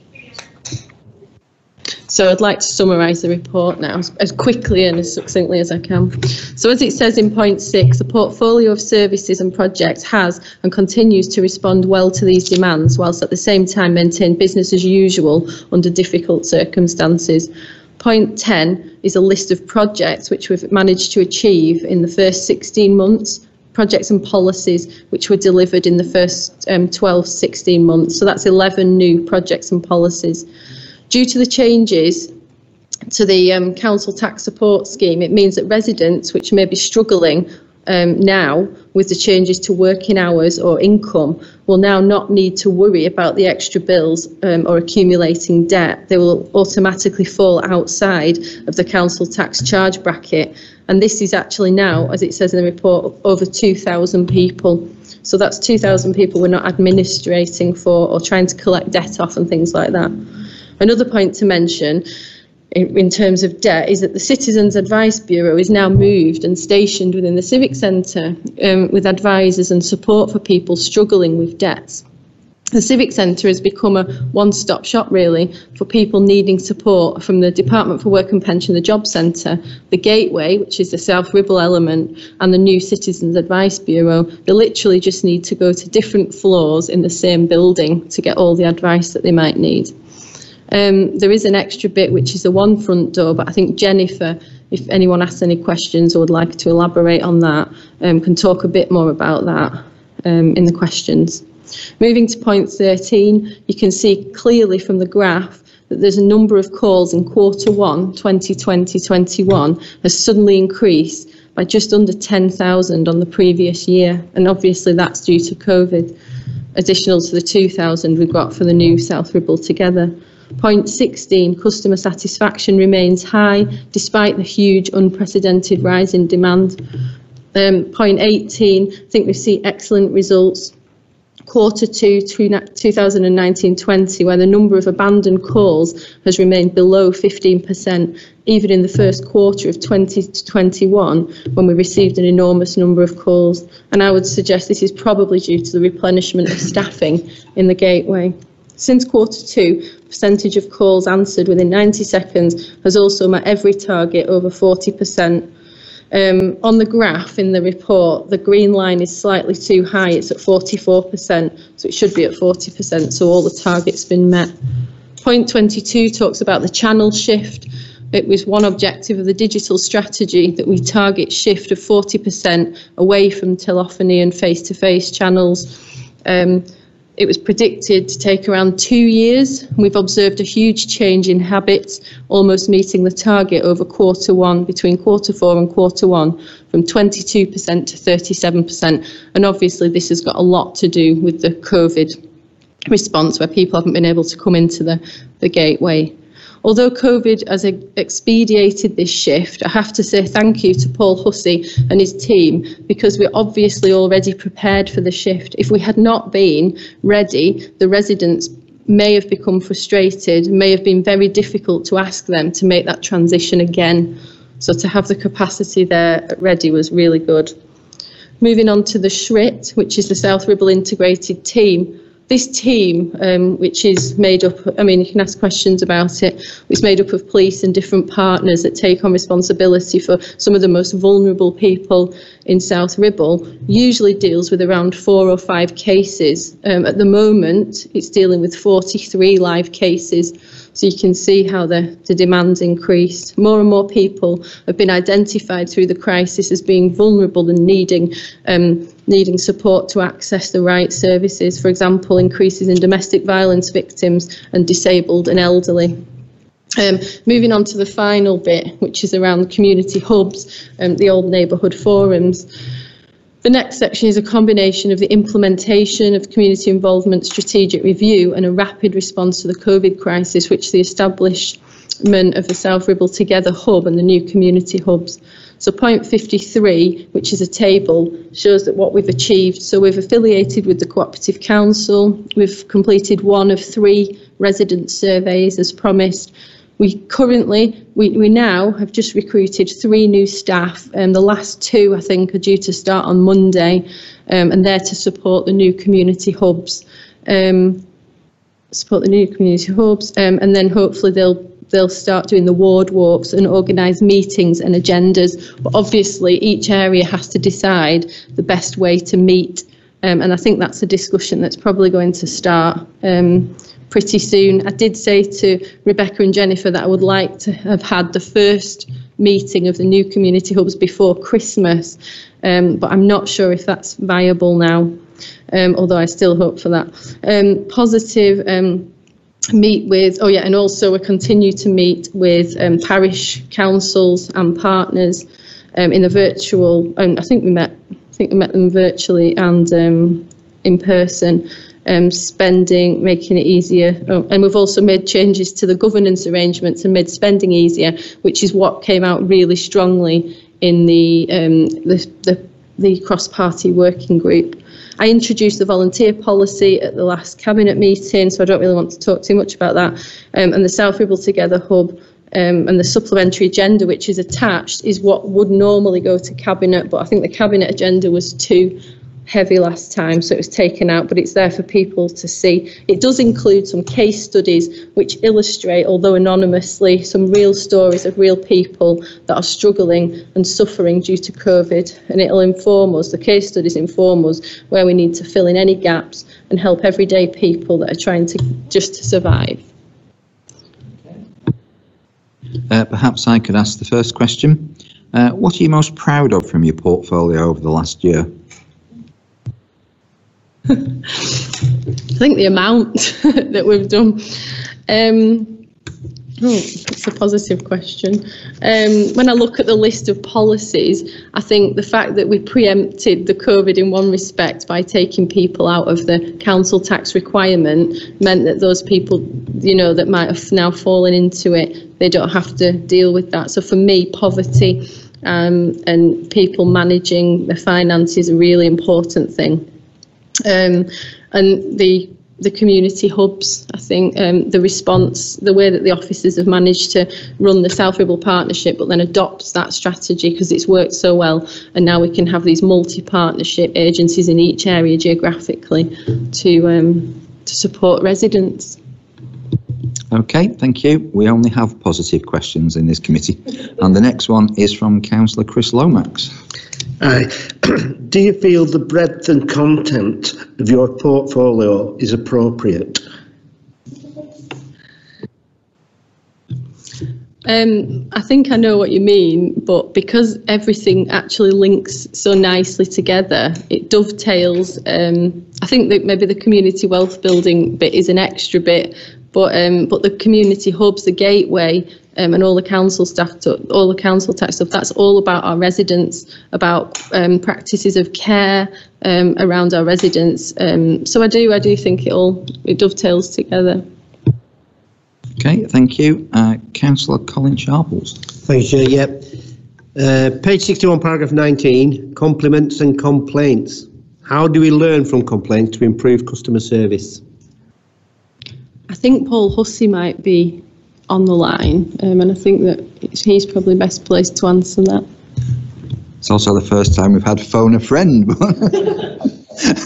Is Paul Hussey on the line? Yes, I am. Thank you, Chair. Thanks very much for the question.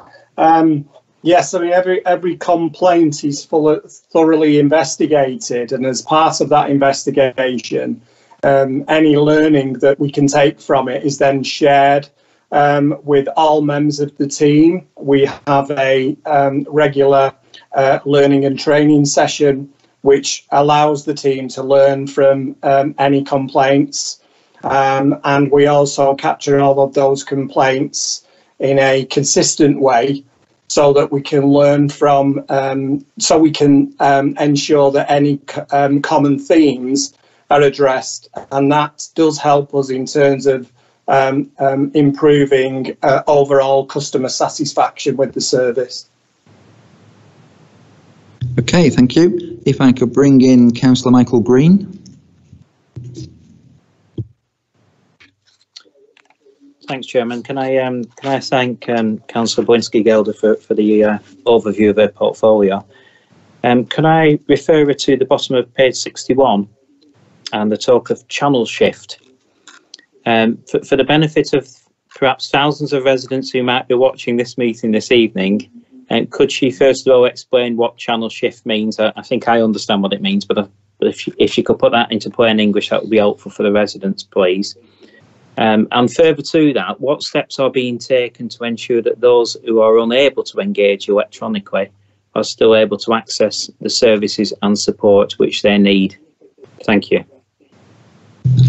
Thanks for that, Councillor Green. Channel shift is, I think that maybe Paul Hussey should come in and correct me on this, but channel shift is where we go from traditional methods like telephone or even face-to-face in the gateway to using Twitter, Facebook and things like that, so that residents can make complaints or say there's a full bin or that the brown bin hasn't been collected, but more informal ways where it doesn't take up necessarily so much of the time.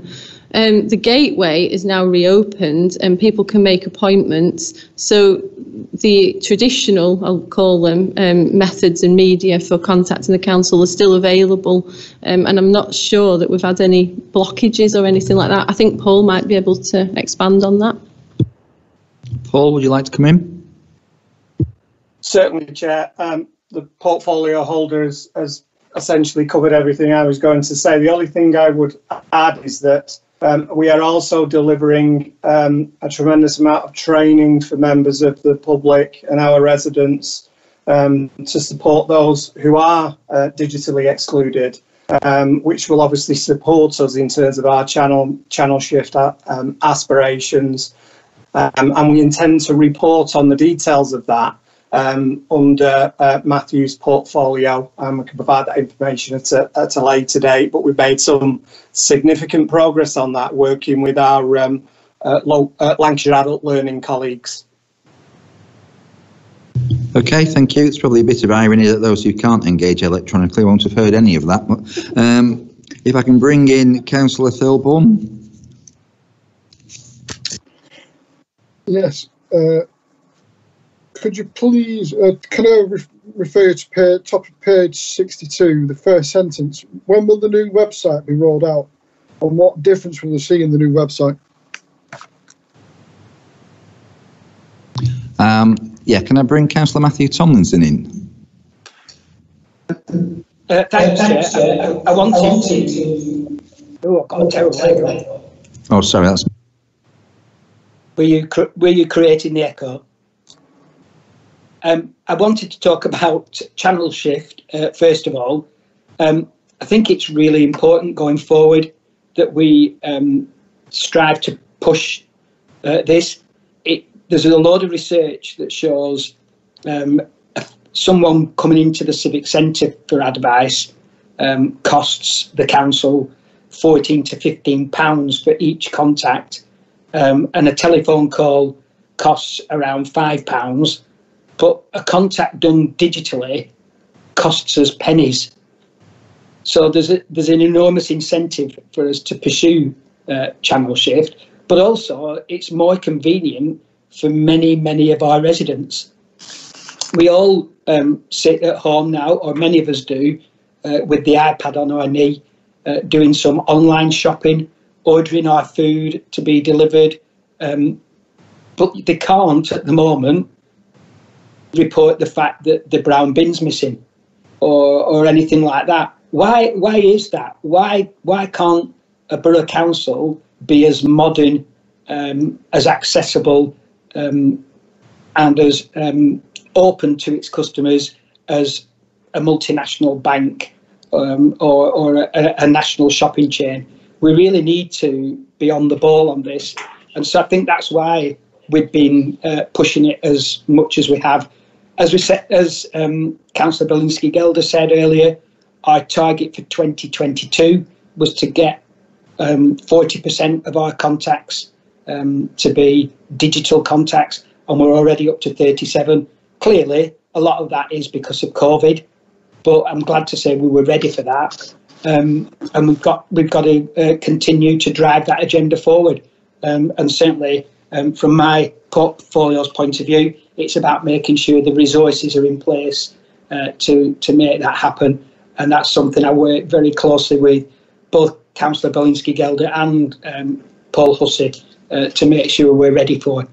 As the website, I'm hoping we were all consulted on which type of website we would like. We were given 3 options. I don't know how many members took part in that consultation, but there was a clear choice for one of them, and I can't remember, I'm afraid, off the top of my head, which one it was. But we are now well advanced. A lot of the migration, so all the information that was in the old website had to be ready in the new website. And the conversation I had with Paul Hussey a couple of weeks ago intimated that there'll be a version that members can have a look at before Christmas. And then we'll go live to our residents early in the new year. We probably could have gone live to our residents just before Christmas, but on reflection, we don't think that's the best time to do it. People have got other things on their mind. And if we are going to go live with a new website, we want to get the comms around it just right. And of course, we want the website to be absolutely ready. So the version that we'll be able to see in December be really encouraging member feedback, and we're hoping you'll explore it and test it out for us. But sorry, that was a very long answer to a very short question. The website should be ready very early in the next new year. Thank you. Can I bring in Councillor Matt Trafford?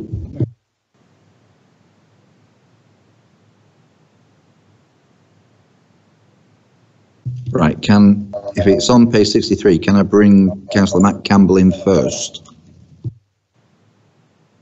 Thank you, Chair. I would like to refer to page 63, paragraph 43. What do we think the impact of the COVID-19 pandemic will have on council tax and business rate collection figures? That's got to go straight to Paul Hussey because he looks at the recovery rate. As far as I'm aware, there is a small decline in recovery, but it's not significant. Paul, do you want to add to that? Yes, Chair. The portfolio holder is absolutely right. We are keeping it under review. In terms of council tax, the comparison with last year, we've seen it's actually 0.96 reduction, and in terms of business rates, it's a 3.91% reduction. But as I say, we are keeping it under review. We will continue with our standard recovery arrangements in line with policy, and as I say, we're keeping it under review. But the general summary is not a significant impact to date. Thank you. Can I bring Matt Trafford in now? Thank you, Chair. On the same page, just going back to point 36 in the resettlement scheme about welcoming 5 Palestinian families. Obviously, the situation since the occupation is absolutely dire, and sort of as much support needs to be done as possible, as soon as possible. And it says we're still waiting for an arrival date from the Home Office. I was wondering, has there been any time scale? Has there been any update since this was reported? My only worry is that this could be kicked into the weeds or perhaps forgotten by the Home Office.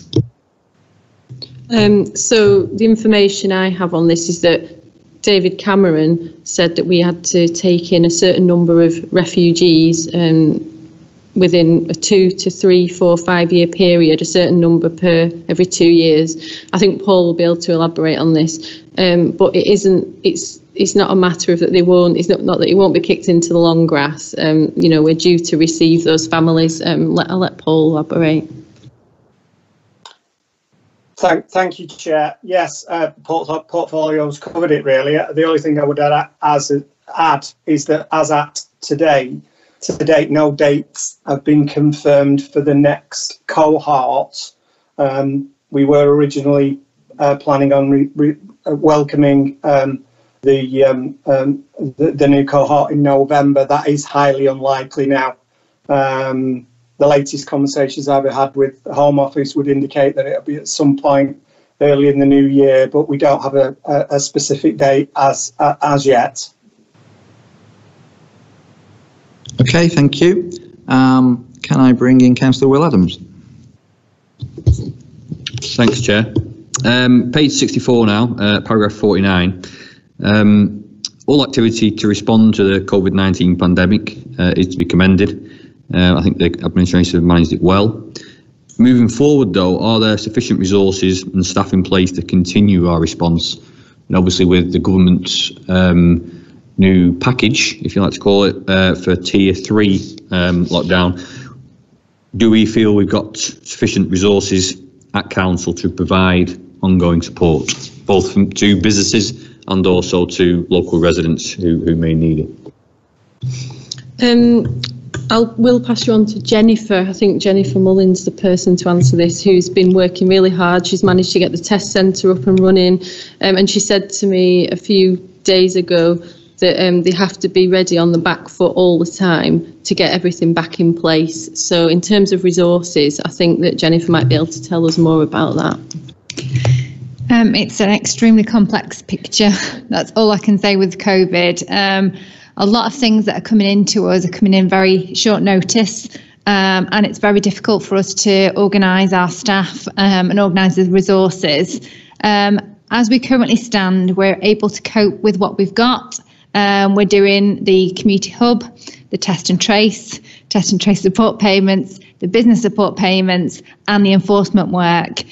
We just have to understand what the next thing might be that is introduced. We are looking at the staffing. We are going to be looking at reinforcing the staffing for our teams with the expectation that we'll have an increase in numbers of activities that we'll have to deliver.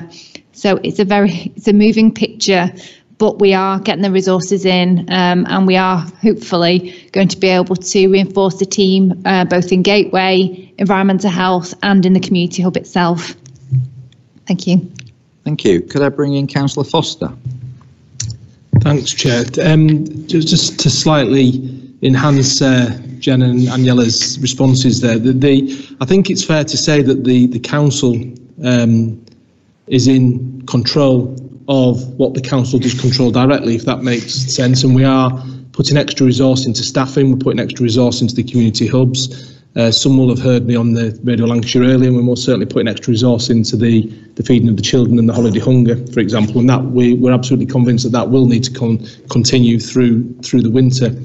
Where we do have concerns is the elements that we're not in control of, and what I mean by that is, in direct response to Councillor Adams' question, is the businesses, local businesses, because clearly we paid out over £20 million of business support grants that we received from the government, if you remember, on the first tranche of payments back in Easter and early summer. We have not got anywhere near that level of resources now from the government whilst we're in Tier 3. I think we're probably going to be looking at nearer £1 million to £2 million maximum for our local businesses, and that's to cover a six-month period, Will. So there are some elements that we clearly are in control of, and we can resource and will continue to resource, but I do have huge concerns about the sustainability of a number of our small and medium enterprises within the borough. Rest assured, though, we'll do everything we possibly can to support them, but we need more financial support from government. They need more financial support from government. Okay, thank you. Councillor Adams, do you want to come back?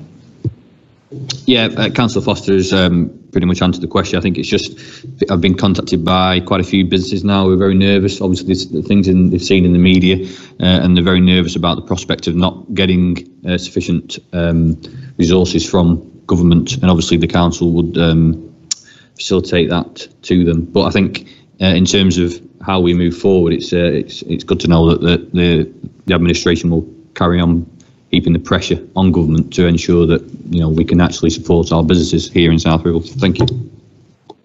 Thank you. Councillor Chris Lomax. The resident survey is in. The results have been published. How have the results been used? The resident survey isn't actually within my portfolio. I don't think. I think it's within the leaders, because I had. Sorry, Aniela, you've just been sacked. If I can bring in Councillor Foster. Thanks. Thanks, Aniela.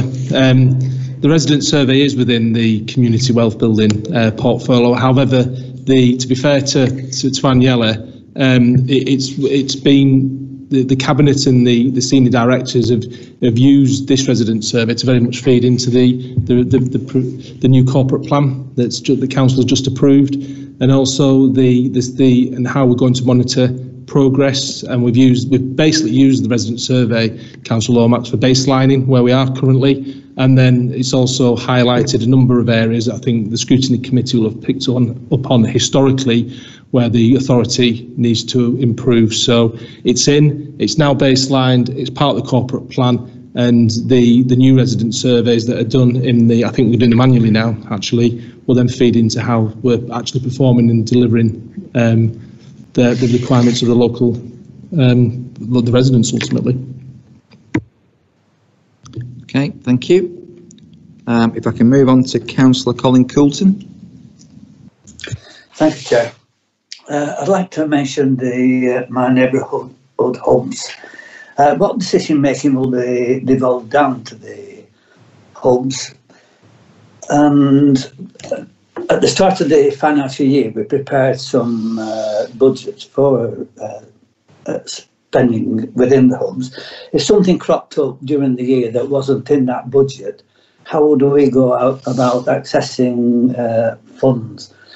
An example, I want to create a Western Parishes wheel, a cycling wheel, which would cost, I don't know how much, a few £1,000s. So how would we have to prepare a justification for that spend and then put it through the system? So how would that work? Thank you. Yeah, thank you for your question. In terms of the procedure, it's not all that different because the hubs are kind of establishing themselves with the new staff. They will be getting new priorities as well, and that'll be based on what the chairs, vice chairs and local residents feel like the priorities are. But that project specifically for you would just put that through the hub. If it was within the budget of the hub, like for example, like a Leyland Live, I don't know what you mean, I don't know what you're looking at in terms of a budget, but that would just come out of the usual community hub budget.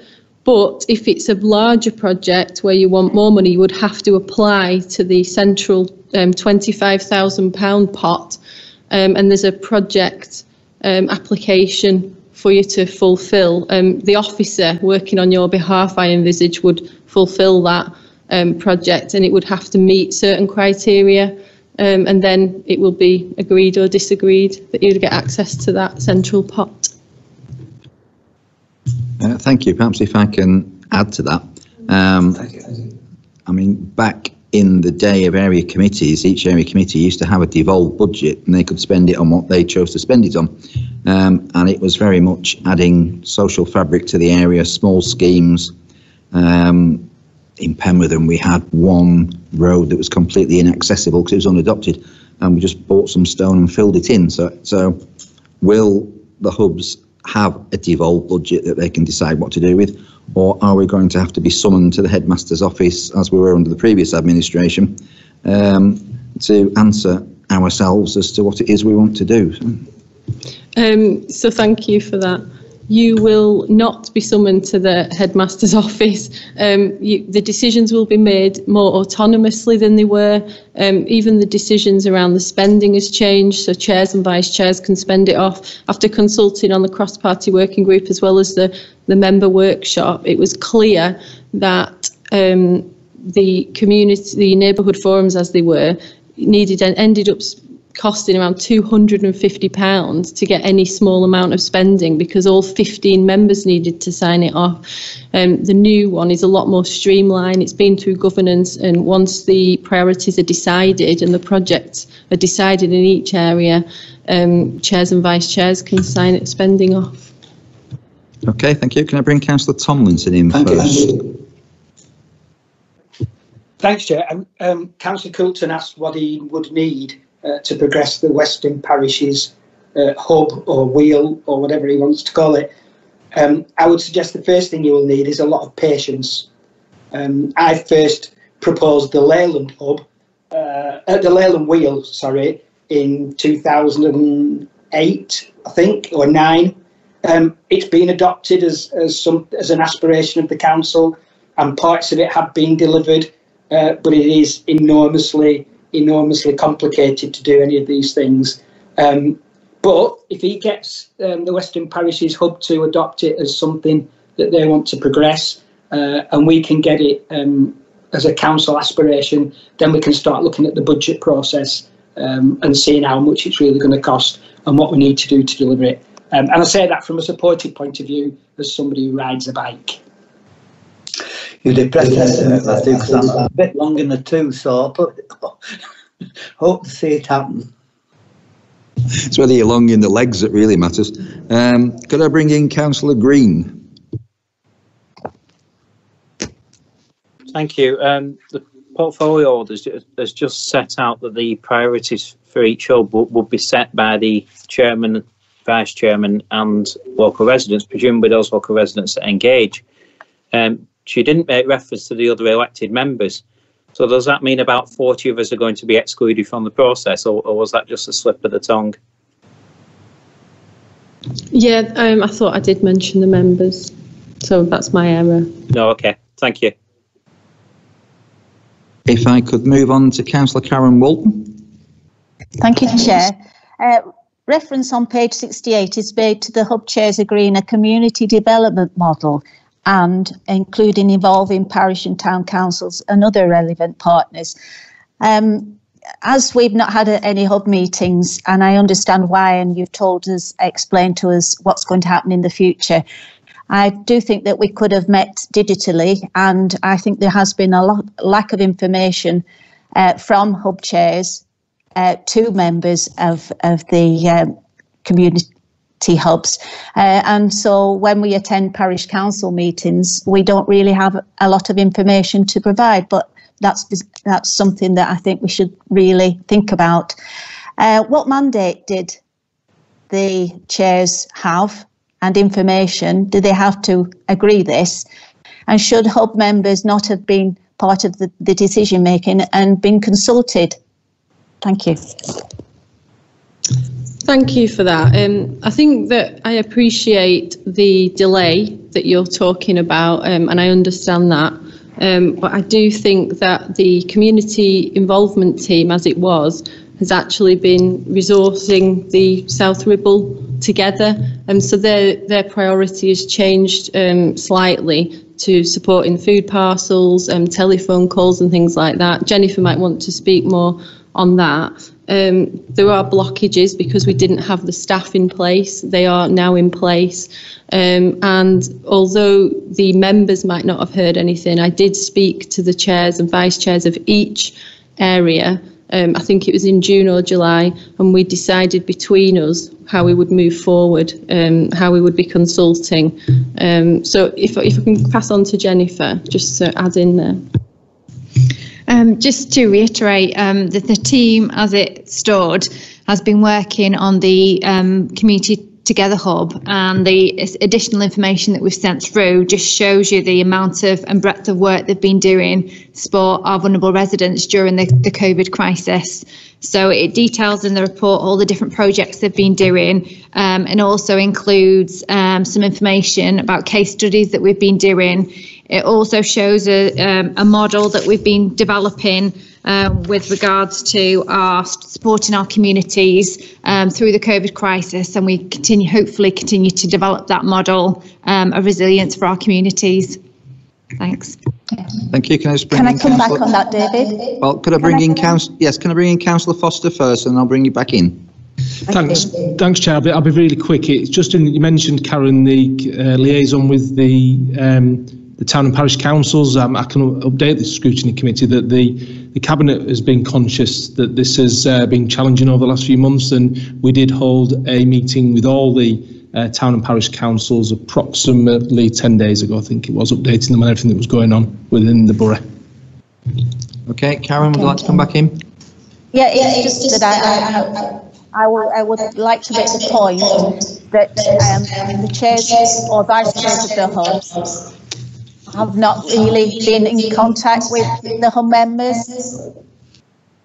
And I appreciate all the work that you've done, Jennifer, and your team. I'm not really in any way criticising what the officers have done. I do think that if the chairs or the vice chairs were given information, it should have been passed down to the hub members. So can I just bring in Gary Hall? Thank you, Chair. I think, the discussion's been along the lines of, we've been in a crisis. Things haven't progressed as we might have liked, including the development of the hubs. The challenge for us is that this thing is going to be with us for the next, who knows how long, 6 to 9 months. So earlier in the meeting, there was an ask about resources. We met actually only this week to identify additional resources, because what we're doing is we're drawing from core staff. That is not a sustainable model. Otherwise, we do nothing else around the council. So just to pick up Karen's point, we are going to be appointing additional staff, which will free up those staff who are currently seconded into working in the hubs. And we hope that in the very near future, probably after Christmas now, I think, we'll get on to developing the hubs and putting the right resources in to make sure chairs are supported, because chairs and vice chairs in the hubs require support, which will mean all the issues that you allude to, Karen, particularly in terms of communication, etc., hopefully should start to be resolved at that point. Thank you, Chair. Councillor Matt Trapper, do you want to come in? It's been covered by the Interim Chief Executive. Thanks, Chair. Okay, thank you. Can I then bring in Councillor Jackie Alty? Thank you, yeah. What are the priorities for your portfolio moving forwards? Impressive as it is, what are your next steps? Thank you for that. I think just managing to stay on top of it. I think implementing the community wealth building element, but also really trying to get these hubs on the ground and get the people in the communities which really need the support at the moment, get them the support through these hubs. Thank you. And can I bring in Councillor Will Adams? Thank you. Just in terms of talking about priorities, regarding the South Ribble integrated team, I won't use the shortened version. As someone who works with people in crisis, often on a daily basis, I often despair at the lack of community support, which often leads to an individual who requires further support going back into the hospital environment. Just from reading the report, the team do great work, and I can tell you, as working with these individuals, that they truly do change people's lives. So with that in mind, with the demand on this team likely to increase over the coming months and potentially years, do we have sufficient resources in place to cater for those additional needs? Thank you. I think the finger's being pointed at Jennifer here. Yeah, so we have put in a resource into South Ribble integrated team from the council. So we've put in a business manager from the council into the South Ribble integrated team. So somebody from the council would organise the team, chair the team with the police, and organise the workload with the team. She has traditionally it had been a 2-day-a-week job. To do that during the COVID crisis, it's been a full-time job. We have committed to that. Now the South Ribble integrated teamwork is now in with the community team as well, so it's been transferred into the community team, and we've got resilience in that team to support the officer and to support the work that she's doing. Thanks. Okay, thank you. That brings us to the end of questions from the committee. Are there any other questions from people not on committee? In which case, could I ask Darren to take us through recommendations that have been noted?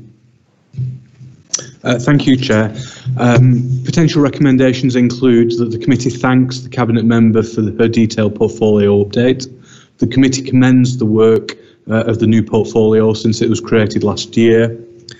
The committee praises the Council's response to the COVID-19 pandemic and the support provided to residents, businesses and communities. The committee welcomes the reassurance that the My Neighbourhood Hub model would be developed further for the new year, and the committee wishes the Cabinet member well with the portfolio priorities moving forward. Thank you, Chair. Okay, thank you. Can we agree those recommendations? Does anybody wish to add anything? Councillor Colton? Oh, you don't wish to add anything, you're just agreeing, right, okay. Well, thank you for that. Thank you to Councillor Aniene Thank you, Annie Hill, for what has been a very long and I'm sure difficult session, but you've come out the end of it.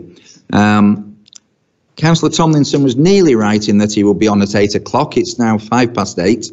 So before we move on to item 8, I am just going to take a 2-minute interlude for a comfort break.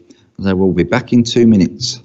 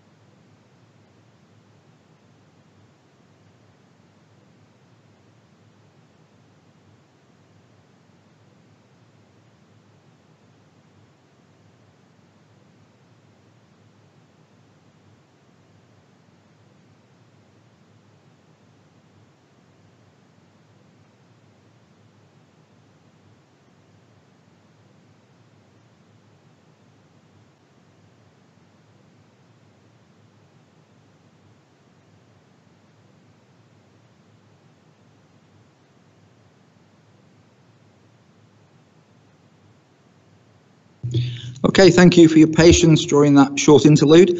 We're now moving on to item 8, which is the Worden Hall update. And if I can welcome Councillor Matthew Tomlinson, supported by Jonathan Node, to introduce this item. Thanks, Chair. And I think we've got Neil Anderson in as well, so I'm well supported this evening. Can I just say I do welcome this still being on the agenda, because it really does give us an opportunity to have a little pause and just see where we are up to and reflect on what progress has been made. I don't want to go into the background at all, really, because I'm sure we're all fully aware of this project, but really just to focus on paragraph 11 or bullet point 11 on page 2 that looks at what recent activity has been taking place.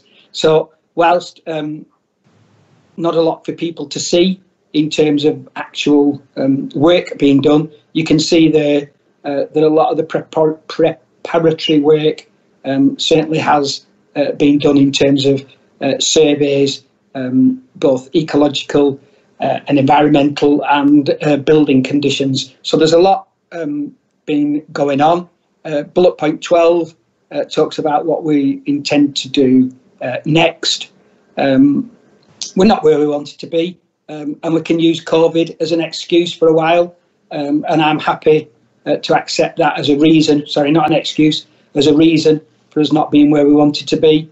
but we still need to crack on. And as you know, I'm quite personally invested in this project, and officers are aware of that too. But with that, I don't have anything to add to the report, other than to say I'm happy to try and answer any questions, and if I can't answer anything technical, I'm grateful for the officer support I've got. Thank you. If I could ask the first question, if you go to page 77 and the top bullet point, I think there is perhaps a concern about this may well be overrunning in terms of budget. So what is the expected cost of the project? What if the works cost more than the budget allocated? Is there a plan B? The original budget of £2.170 million, £2.17 million, including some contingencies. I'm getting an echo. I'm sorry. It did include contingencies. That remains, and that is a conversation that I've had in very strong terms with officers, and they've informed the consultants of that fact too. Thank you. Right, if I can bring Councillor Marsh in now. If you want to turn the microphone back on again. These new gadgets. When all this is done and dusted and finished, and I'm sure it's going to look superb, what's it going to be called? Is it still going to be called Worden Hall? I have to say, Councillor Marsh, its final name really hasn't crossed my mind. I have no intentions of not calling it Councillor Evans, who, as we all know, is the font of all knowledge of the history of buildings in Leyland, would inform members that this is actually the Derby wing of the old Werden Hall, because most of the hall burnt down in a fire in the 1950s. But I've no... I hadn't really considered it, Councillor Marsh. I'm sure if the Scrutiny Committee have any sensible ideas, I'm certainly not going to call it Hawley McHallface, but if anybody has any sensible ideas, I'm sure we'd be happy to listen to them. But at the moment, the intention is that it will be called Werden Hall. Thank you.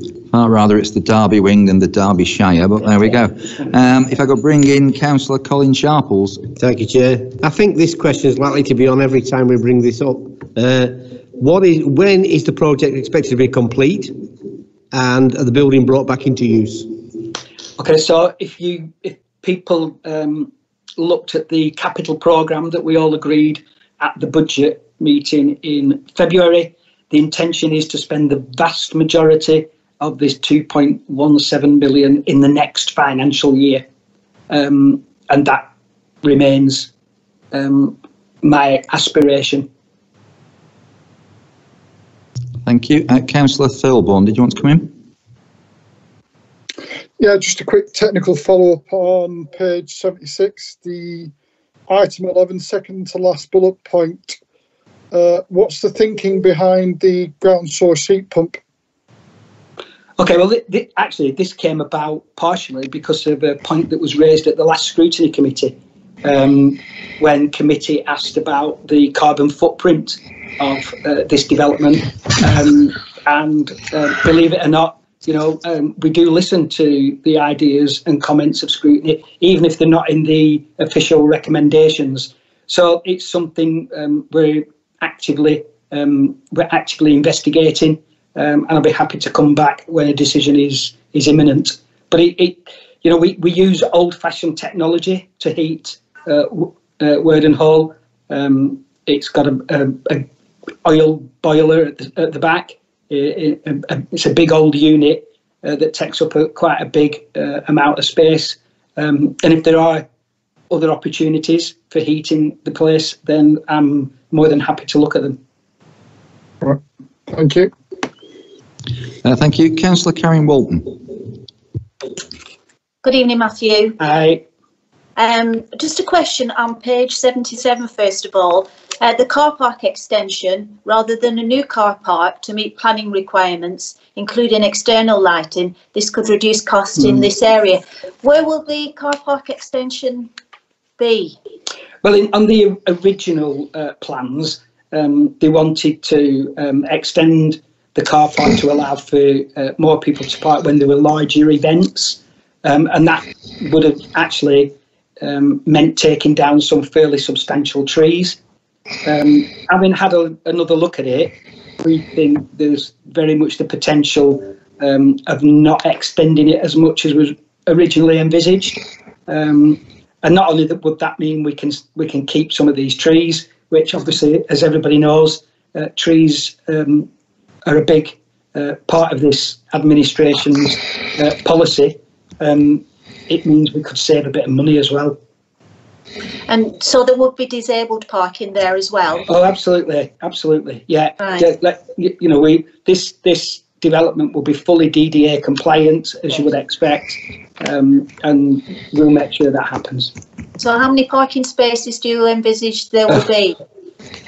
I don't know. Does anybody? I don't know. Does anybody know?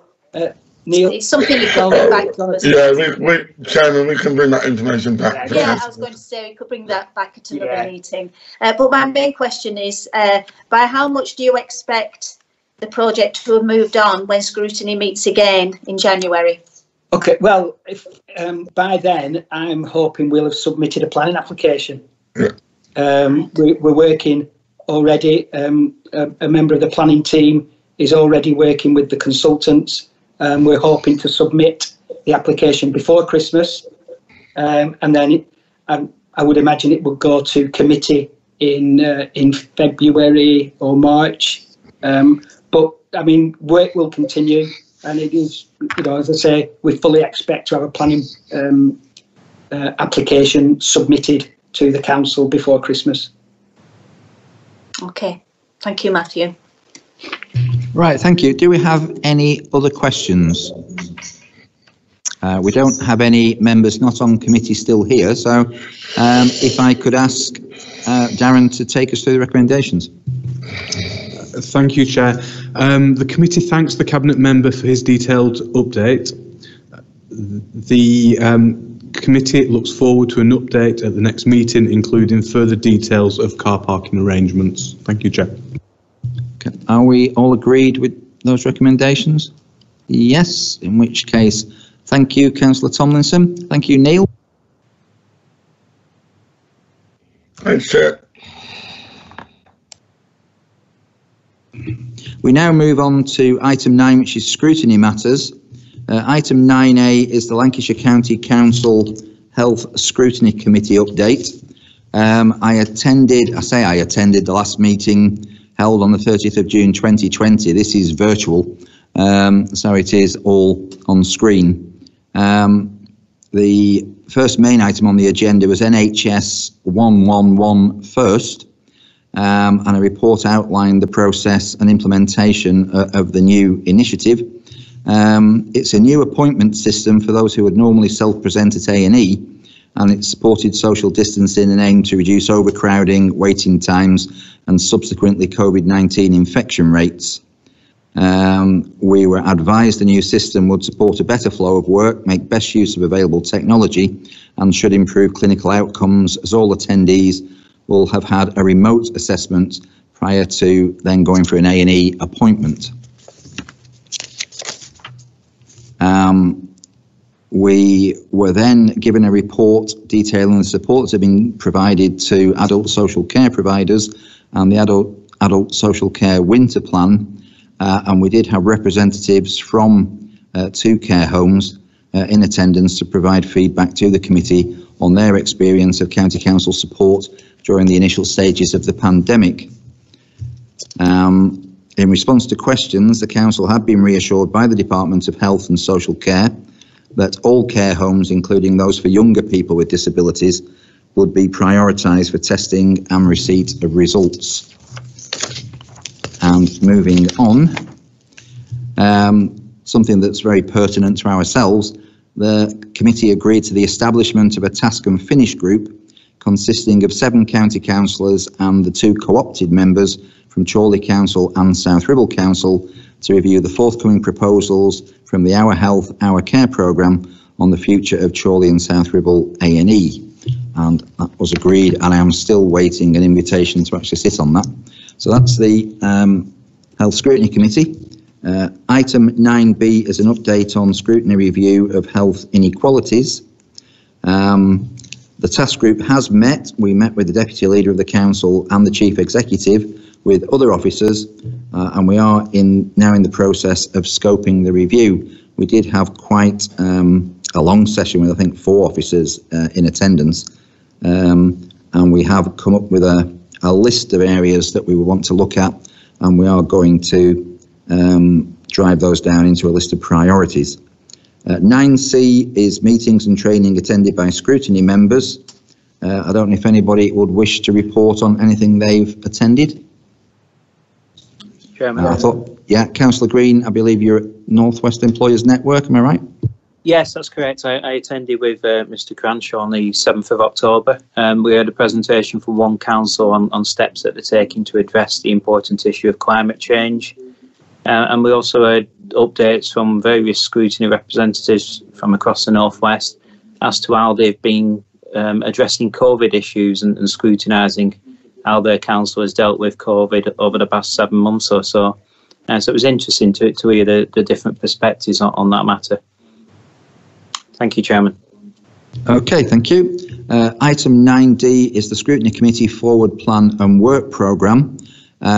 We have had a number of issues fed into us by members of the committee, which include leisure, playgrounds, the response to the pandemic and rebranding. So if we can put those forward for consideration. And 9E is the Cabinet Forward Plan. And members are asked to flag up any items on the Cabinet Forward Plan that scrutiny might be interested in considering. I suspect I might have covered both areas there.